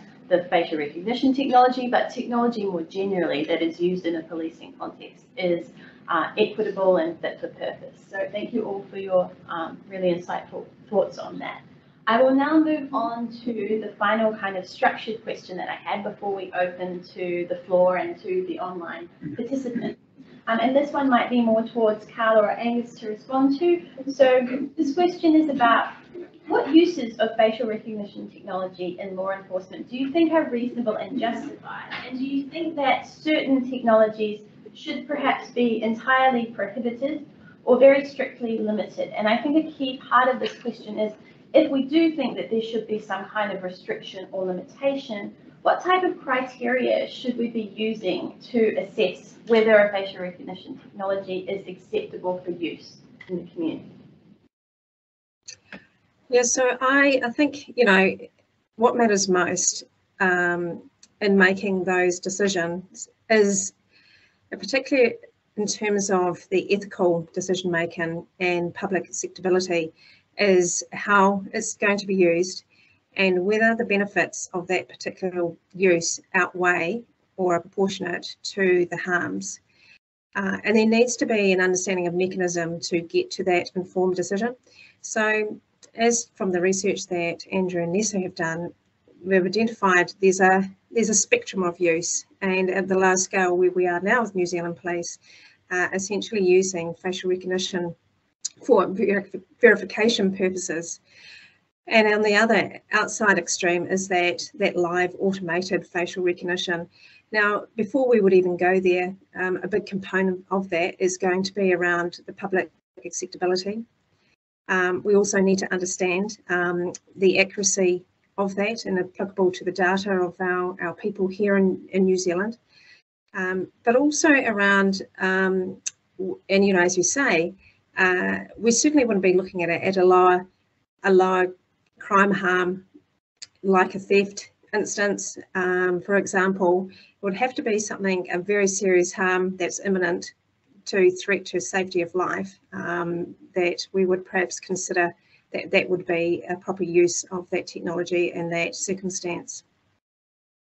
But until, you know, we are able to sufficiently well, you know, understand the technology, what the data that has fed it and trained the model, the algorithm modelling, we have public acceptability that perhaps appropriately regulated, so that we don't undermine the public trust and confidence, especially where any negative impacts may be perceived to outweigh those public benefits.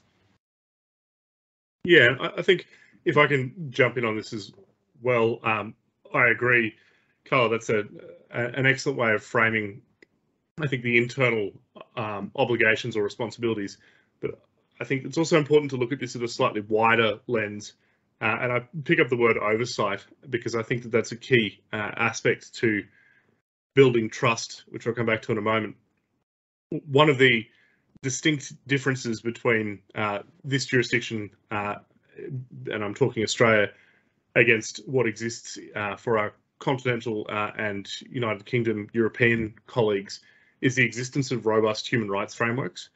There's a common theme that runs through each of the decisions that have recently been determined by the Grand Chamber of the European Human Rights Court, which include bridges, but also relatively at the same time was Gungram in the UK, which dealt with a gentleman who had pictures, photographs in the course of his offending as a drink driver, as well as his fingerprints and other biometrics taken and retained indefinitely. And there was an issue internally of what policies sat around the retention of that biometric information, particularly his photograph, after the time it was needed, being the entry of his guilty plea.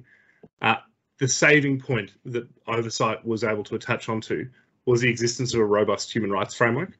This country lacks that. So I would say a more holistic approach to this in the sense of not just the internal, which I agree is critically important to having a system that functions, but also the external oversight and review mechanisms that are underpinned by a rights framework that are accessible to people subjected to or involved with the operation of these systems and tools. To that end, I'd also say, and I believe it might have been Nick that raised the Compass situation, the decision of Wisconsin and Loomis, which was a 2016 US decision, and an interesting appeal on whether using a computer program to determine the likelihood of reoffending offended a person's right to due process as a constitutional issue, and it was determined that it was not because it wasn't binding on a judge. An interesting aspect that came out of OBITA in that decision is that the underlying specification and the reasons by which decisions were not made available to the court because they were proprietary trade secrets and owned as information that wasn't accessible to the court process. When we talk about transparency and oversight requires clear and unhindered access into the way in which decisions are being made or technologies are being deployed. And in terms of the exercise of trust, which I think underscores the point that I'm making here, I think it may be an error to rely on social license to enable technologies like this to be deployed. The way, at least in my school of thought, our law exists is social norms that create fabric upon which we build the tapestry of our legal systems. To say that social license gives an ability to develop something that then becomes entrenched and then we start governing and regulating that, I think puts the proverbial cart before the horse, in that the norm that people often accept is I have an iPhone, so I stick my face up to it, it unlocks it. So what's the difference between anyone else doing this? It's not an explored or well understood at a community level concept, or the consequences of that concept at least are not well understood or appreciated. So I think when we talk about oversight and transparency, we're actually talking about a much bigger issue. And I think, again, looking to the wisdom of those in Europe that have been grappling with these kind of issues at a broader scale than this country for a longer period of time, the importance of their underpinning human rights framework needs to be recognised. And I don't say that to diminish the role of Elizabeth. Her office and offices across this country have recently made a number of decisions. There was a 2013 decision in the state that you're sitting in that dealt with CCTV cameras and the obligations that are required to be compliant with the information principles that New South Wales has under its equivalent Privacy Act. There's also been recent federal decisions detailing or dealing with accessing Clearview AI and issues that Clearview AI have, as well as facial recognition used in 7-Eleven stores, with the Information Commissioner finding issues there. But I don't think that oversight, and I don't think that the rigour in the way in which the technology is being tested or dealt with in any governance sense works well without the underpinning legal scrutiny and without the underpinning basis upon which judicial oversight can be engaged. Elizabeth, on the next, can anything add, Elizabeth? I'm happy to actually elaborate upon Alice's point, again with reference to a current case. But this notion that when the government engages with the private sector, that it's sophisticated enough in its transaction to ensure that the issues of commercial in confidence, intellectual property are properly addressed, to then go on and fulfil their own responsibilities for transparency is probably an ill-founded one. And there are a number of cases, one I'll refer to O'Brien, and in that matter, Ms. O'Brien was a social housing tenant. She wanted to understand how her rental subsidy was calculated. So too did the social housing landlord, who was engaged by what was then FACS, now Communities and Justice. Communities and Justice wanted to understand the workings of the algorithm as well, because they had actually purchased the algorithm from a software provider. The matter went to hearing, and ultimately it predated the GIPR Act, so predating the statute that imports information access rights to contracts for service delivery by government. So it predated, so Section 121 wasn't applicable.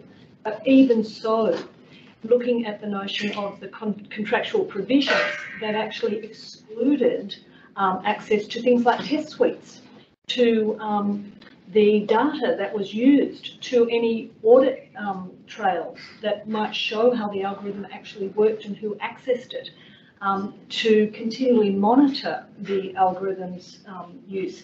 All of those were excluded under the contract. And government is really only just coming to grips with how it maintains its obligations to citizens in these outsourced arrangements. It's a very vexed question. Yeah, it's fascinating. I also think, I mean, from a corporate law perspective, there's another opportunity for engagement in this AI and policing space as well. Because, I mean, as you pointed out, there is this kind of tendency to want to turn inwards to avoid the risks of outsourcing and consultation. But I also think there's a unique opportunity here to look at how law and regulation could be directed towards the corporate actors who stand to gain a lot financially, and also that stand to provide a lot in terms of innovation if we can get this relationship right. And it may be things like regulating what can be excluded in contracts for services, or regulating what must be provided in contracts for services, so that there is a kind of operating norm that facilitates better transparency and better oversight, which I think we're seeing is key. Yeah, just a quick point on part of the question being, is there some kind of technology that you sort of rule out, you know, that one's going too far? Just a few thoughts on that one. And I think Angus was saying it before, you know, there's a difference between those technologies which are not so good at the moment, but may be good in the future. But then there's presumably some technologies that are in principle ones that you might want to rule out without getting into too fantastical examples, you know, Robocop, Terminator, that sort of thing. One might think things like affect recognition technology, which works kind of like modern day phrenology, looking at, you know, face shapes and looking at, you know, the way your mouth moves, and that's indicative of criminal intent. Like, those are presumably some things that one might be quite worried about. And look, I don't know a ton about how far you can take those, but one might wonder then that in principle those are things that might not work for policing use. So I just wanted to report out. And I think that's also why it's important not only to look at what technology we currently have access to and how we should be regulating and governing that, but also having a future-facing element to our engagement also, even when it seems quite far-fetched initially, because as Elizabeth and I were talking about in the break, this area is moving extremely rapidly, and we've seen with some of the examples that our panelists have given that the law lags, but also I think an important point that Angus was making is sometimes social perception or social understanding of impact also lags. We can be quite inclusive of new technology and innovation when it provides immediate benefit, but we don't always see the risks until we've been exposed to that technology for a longer period of time. So yeah, really good points on that as well. I mean, and we could go into sci-fi when we start talking about that. But I think what's important for me about that point is going back to kind of fundamental understandings then, okay, what is it about those concepts that is particularly problematic? And I think that's where this kind of human rights framework that Angus brought up as well might be helpful in providing some guidance. And also international law, which hasn't been mentioned in this discussion, is another component of the work that some of us are doing at Macquarie around how those international norms might help to inform a more kind of streamlined cross-jurisdictional approach to governance, which Nick's also mentioned before. So any last thoughts on those first questions from the panel before I open it up to the floor? Okie dokie. So I guess then we will start with general questions from our audience here in the room and then move to any online questions from our online participants. Yeah. Thanks so much, brilliant. Just on the human rights issue and the basis for how we'd evaluate what's acceptable. One thing that might be considered is the common law rights, and something that I haven't heard much discussion about generally, is concepts like innocent until proven guilty, and how that is actually a very difficult concept to apply here, because essentially we're monitoring everybody as though they're a potential criminal. And I haven't seen that wrestled with in general anywhere, and I just think it's an interesting question. The other one about not being detained without clear cause is another one, and I think that's really well handled. But I just wanted to outline that as a potential basis as well. Yeah, fantastic. I don't know who would like to start. Jump that very quickly. Yeah, go for it. Excitingly, sitting in Queensland as a Vice President of the Queensland Council for Civil Liberties and being heavily involved in campaigning for Queensland to have a Human Rights Act, which was introduced 2 years ago. There are human rights frameworks that exist in this country. The big difference between human rights frameworks here and human rights frameworks elsewhere is the rights as they're expressed in connection to remedies. So Queensland's a slightly stronger version of the Victorian Charter, but in Queensland it's still effectively a complaints mechanism that may, and I look forward to testing this, include injunctive relief and piggyback relief in relation to damages of some aspects, which discussing the operation of the Queensland Human Rights Act is probably a session in and of itself, which I'd gladly be a part of. In terms of the common law bases, Australia is an interesting jurisdiction when it comes to this space, and the space we're talking about particularly, I will say, is privacy. There are other human rights engaged in relation to the use of this technology, like the right to association or political opinion in some contexts where this may be deployed against protesters or people who have political reasons for doing things in groups. But focusing in on privacy, the High Court made fairly clear in Lena Game-Meets and the ABC that we don't have a tort for serious invasion of privacy in this country. We don't have a constitutional protection of privacy in this country. And there has been a large number of Law Reform Commission and Productivity Commission recommendations to introduce such a tort into Australia. As it stands, and to my knowledge, Queensland is the only jurisdiction that's come close to a tort for invasion of privacy. And the way that we've generally focused on this is a breach of confidence where there's an emotional distress component considered and found in relation to damage. So breach of confidence where there's emotional distress caused and damages flow. In Queensland, the District Court took that a little bit further, and it almost makes a tort for invasion of privacy in this state. in South Australia, the courts have specifically rejected that concept on the basis that that wasn't what the High Court made open in the Lena Gameet's decision. I think each of those options are available, and I think it's a good observation and a good pickup, so thank you for the comment. I think the point that really needs to be mustered here is where technology is neither good nor bad, in fact, it's neutral. It is nothing until it's observed. The way that it's observed, in the sense of the transparency around how technology is used and the remedies that sit partially as a deterrent for inappropriate use, but also as a way of investigating how technology is being used and where better practices can be put in place. And I say Bridges and the Chief Constable of Wales is a shining example, as is the similar decision of Gungren that dealt with retained photographs.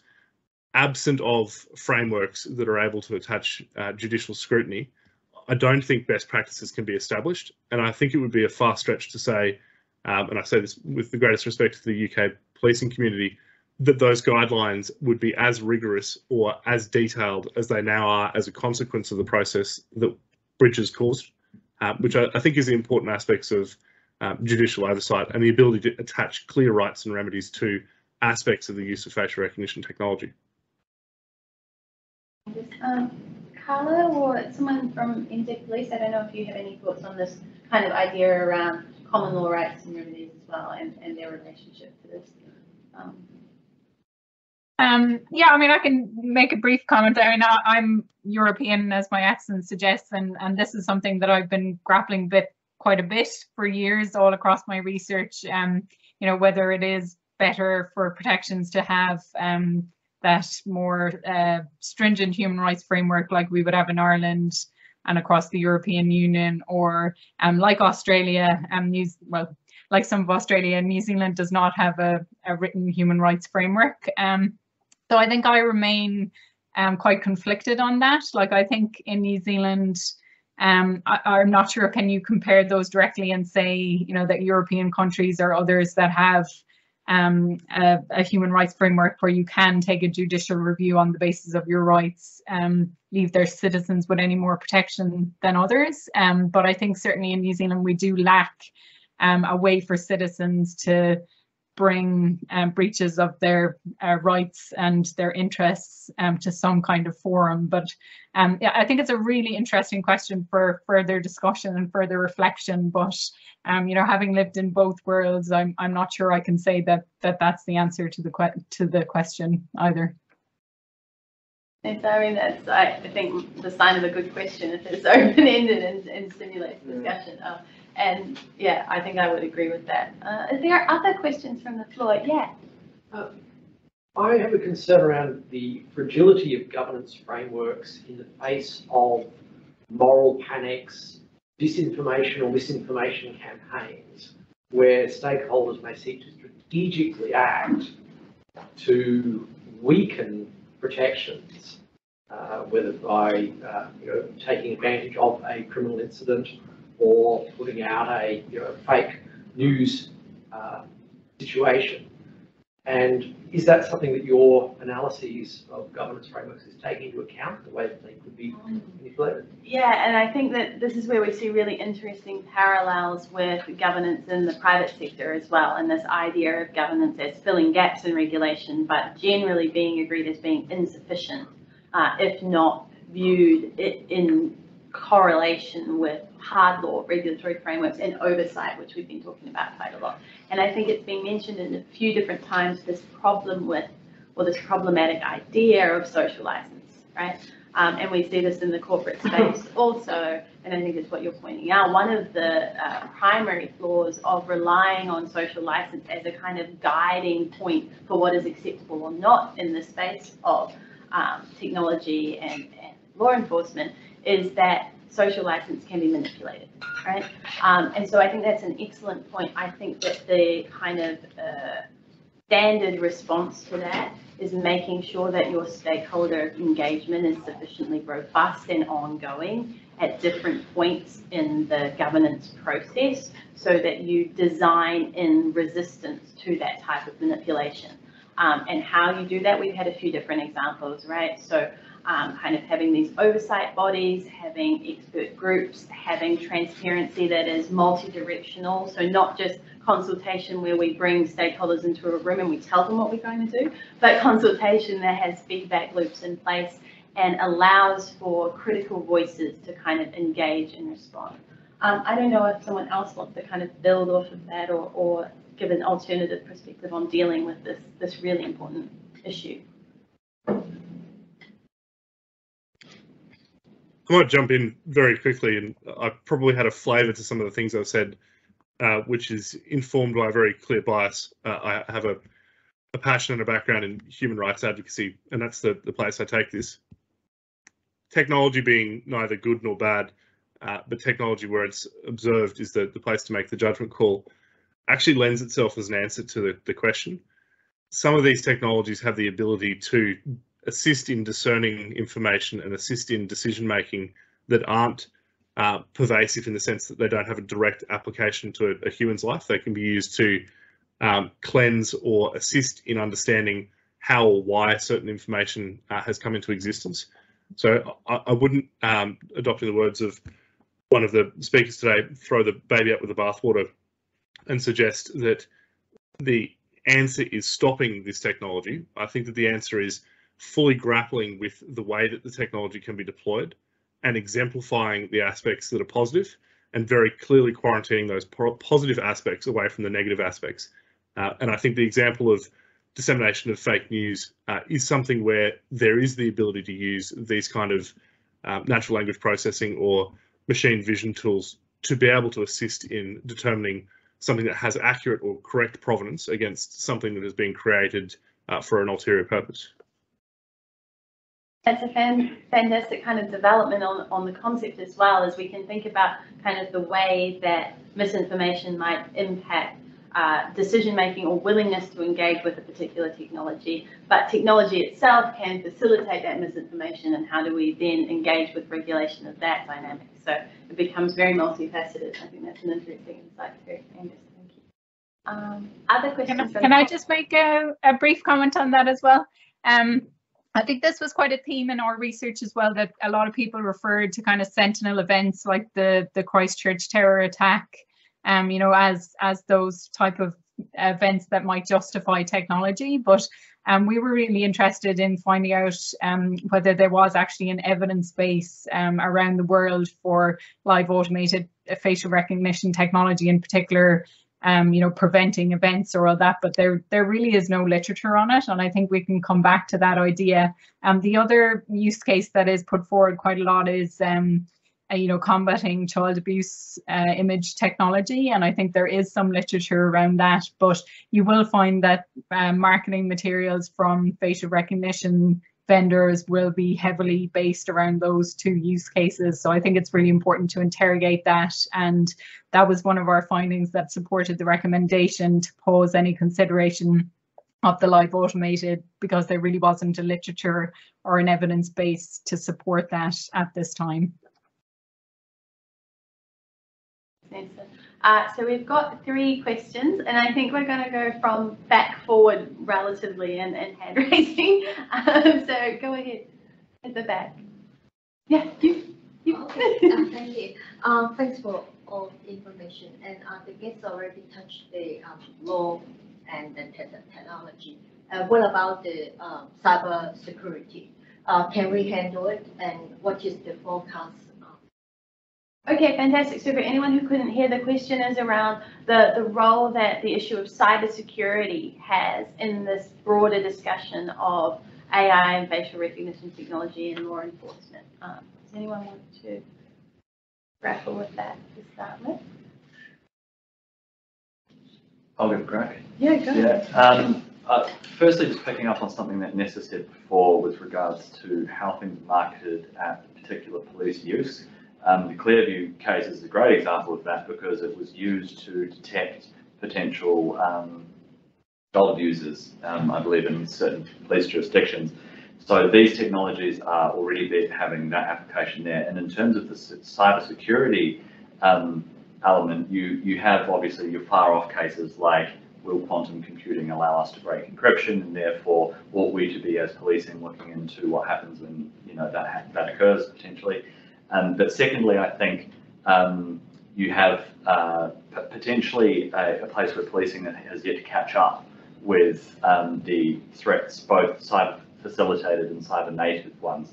And that's where there has been some partnerships, and potentially is even more of a need for partnerships, because police lack often the in-house capability to deal with it. And then there are questions of jurisdiction, of course, that come into it, which is these actors are often, external to Australia and New Zealand. So yeah, I'd say there's on the cybersecurity side of it, in policing at least, it's a concern and a challenge, and both from the workforce perspective, but also from the technology perspective, as to how police might be falling behind. Fantastic. Thanks for that insight, Nick. If very quickly jump in on that as well, in the context of the 2016 Coalition of Australian Governments agreement to implement the National Biometric Facial Recognition capability, ominously the capability in the submissions that I was involved in framed around that proposal, and the way that was proposed in legislation that lapsed and then reintroduced. Cybersecurity was a fairly significant aspect of that. And the reason why it's a significant aspect of that, and something that does really need a lot of proper consideration, is when you're exchanging information about individuals, and in the case of the capability, it would be exchanging biometric information obtained from driver's license and other data, exchanging that information between the states with the federal government through an interoperability hub begged a lot of questions about how the interoperability hub would operate, and why that wouldn't simply constitute a honeypot or a pool of data that could have all sorts of unintended consequences. And there are examples overseas. I think Turkey was a prime example where information was obtained by unscrupulous operators, if you will, and that causes harm to each of the individuals that have the potential then that they will be affected by identity theft. And identity theft is something that I don't think has really grabbed the forefront of the conversation here or generally in society, because the consequences and the prevalence aren't really a mainstream discussion. And the consequences can be quite dramatic. Acquiring someone's identity and then acting as if you are that person could cause all sorts of horrific consequences to a person, particularly if the use of the identity is to access unlawful material like child exploitation material, which could significantly and substantially damage not only the reputation of the person, but the very identity of the person and their dignity in the way that they operate. And that is a really big concern with this space.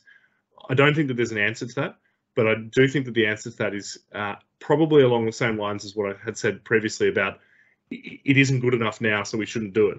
Isn't really a good reason to argue against this technology, because the cybersecurity processes and the way that governments deal with information is improving and will have to improve. And a part of the trust that exists between citizens and the state is the ability to deal with information without disclosing it to unintended third parties. So I think it's a really good question. It is an elephant in the room in the discussion that I suspect will have quite a bit of further work over the next couple of years. Yeah, fantastic, Angus. And I think it also touches on what we've come back to a few times in this conversation, which is the data that is generated from the use of things like facial recognition technology, how that data is then used for other purposes or protected from use by nefarious actors is a really important consideration. So thank you for that. Now, we did have some other questions in the room, but those could maybe be held for our after dinner discussion, because I also would like to give the opportunity for some of our online participants to ask their questions. So Rita, do you have some to share? Yes, so we had a number of questions online. I tried to group them in several groups, and I hope we have time for at least like 2 questions. So one question, if I group several of them, is about public trust. I think that a few people asked about that. So on one hand, what legal rules would you recommend to increase public trust? Is it open algorithms, limits on storage, access to personal information, application of privacy law, and so on? And I think the related question is like, what happens when, when police does something and trust is challenged, and what do we do to rehabilitate that trust? And I think we saw that problem in the UK, and the person asking talks about indigenous communities, but I think also in Australia, as far as Clearview case is concerned, I think there were some now issues with trust because police was using technology without really, I suppose, social license and relevant rules. So how do we rehabilitate that trust when it's lost to some extent? I wonder if on the legal rule side, maybe. I'm happy to offer just the sort of starting point, because I don't think, well, I do think trust is a dynamic concept, and it's the trustfulness process that particularly governments need to engage in that compact with citizens. But under the Keeper Act, having got the algorithm out of the way, there is a provision that actually says that policies need to be available, and there's a specific focus on a type of policy, and that is policies that affect individuals, and it's also policies that go to how administrative systems, how legal rules, how decisions are made about citizens. Now, in my view, and I'm now supported by the New South Wales Ombudsman, that means that if you are using an algorithm, you need to tell the public that you are. From there needs to be a couple of other components, and I think the Digital Republic law in France is one that is probably more cutting edge than we're seeing in Australia, and that is, one, tell people if you're using an algorithm, you make a notice, the proactive release aspect that Angus was focusing on earlier. Two, make a general statement about how that algorithm works, sufficient for the individual person to understand. And three, ensure that an individual affected by that algorithm is able to acquire information about the workings of that algorithm. So I think these are the sorts of new developments in the law that let the citizens know how decisions are being made about them or that actually affect them, and what systems are used to inform those decisions. Fantastic, thank you. Does anyone want to build on that, and maybe that element around how we rebuild trust, as Elizabeth noted, it's a kind of evolutionary process. So if trust is lost, what can we maybe do as a response to that? I think the simple age-old adage that trust is something that's hard earned and easily lost has application here.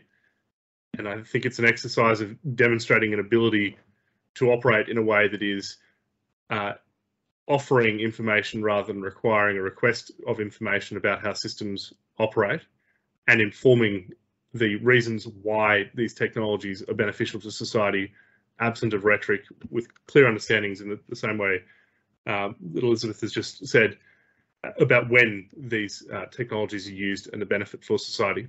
I don't think that's an easy road, and I don't think there is an immediate answer to the question. But I think it's one of those things, again, with an adage, the actions will speak louder than words in this space. That's why this idea of proactive governance is quite valuable here, right? Engage before the trust is lost, engage and make sure that engagement informs your decision making, because once you've lost it, it is going to be harder to regain, and the bar might be set at a different place than it would have been otherwise. Yeah, just in support of that, the adage that I've heard is trust drives on foot and leads on horseback. And support of what you're saying, Angus. But also, what we do know from the research in the trust space is that one of the key dimensions of trust is intentions. So whether or what you believe someone or an institution's intention to be with engaging, and that very much speaks to the proactivity then, because if you're just being dragged to the table kicking and screaming, most people are going to assume your intention is to avoid, liability, or, you're doing it because you have to, not because you want to. And so that building that intention is really hard to do over time. And yeah, being proactive is probably one of the only ways you can really do it that I can think of. Fantastic, thanks. Okay, one more question. I think it relates then to another question that I kind of compiled from the online discussion. Like we were talking about, like intention of policing to be transparent, and I think this question relates more like about police and self-engagement into the discussion about to which extent police has been discussing all these issues and risks surrounding face recognition technologies, and to which extent there has been or should be critical engagement with the algorithm, so to avoid the circumstances where humans defer automatically to what the algorithm has concluded. I suppose this is the question to maybe police representatives here, and whether you think that police has been sufficiently engaged and sufficiently understand the risks and able to manage them based on that knowledge. Maybe Carla and would like to start. Yeah, no, I'll kick off on that. I think we've certainly learned, and as demonstrated back in 2020. We weren't sufficiently seeking the right information to make those informed decisions, and it has been through that learning that we have developed where we are in our maturity now around how we assess the appropriate use of technology. But it's also interesting in regards to looking from a law enforcement perspective and operationalising our work. Because we have an obligation to keep our community safe and deliver the service that our people expect and deserve.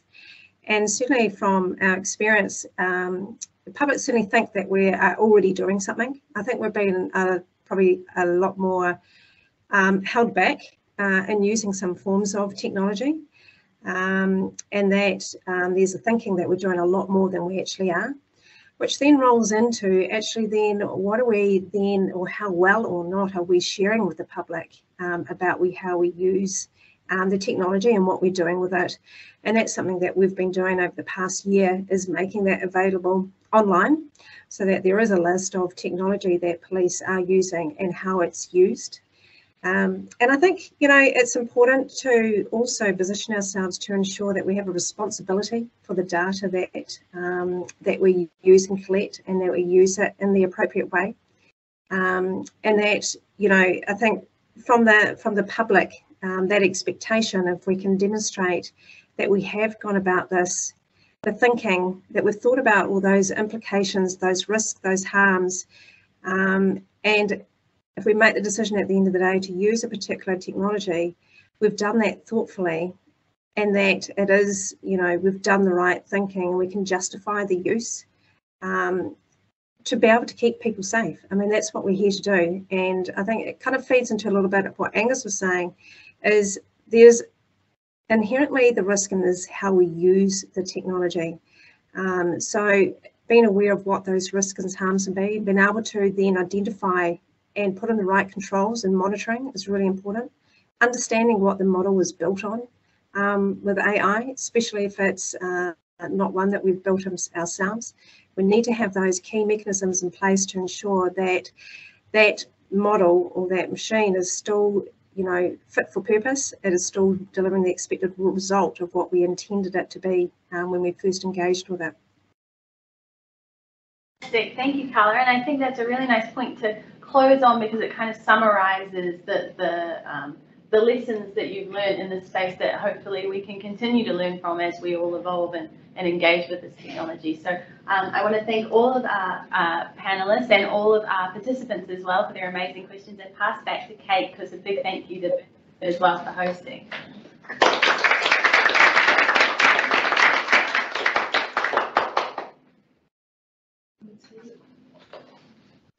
All right, well, thank you very much for everyone for coming along. I think it's been a great discussion, and I've certainly learned a lot of listening to that. So that we'd like to thank all our panelists for coming along, and if you've got time, please stay around for some drinks and some finger food, and have a chance to talk in more detail with the panelists that are in the room. Thank you very much. Thanks so much.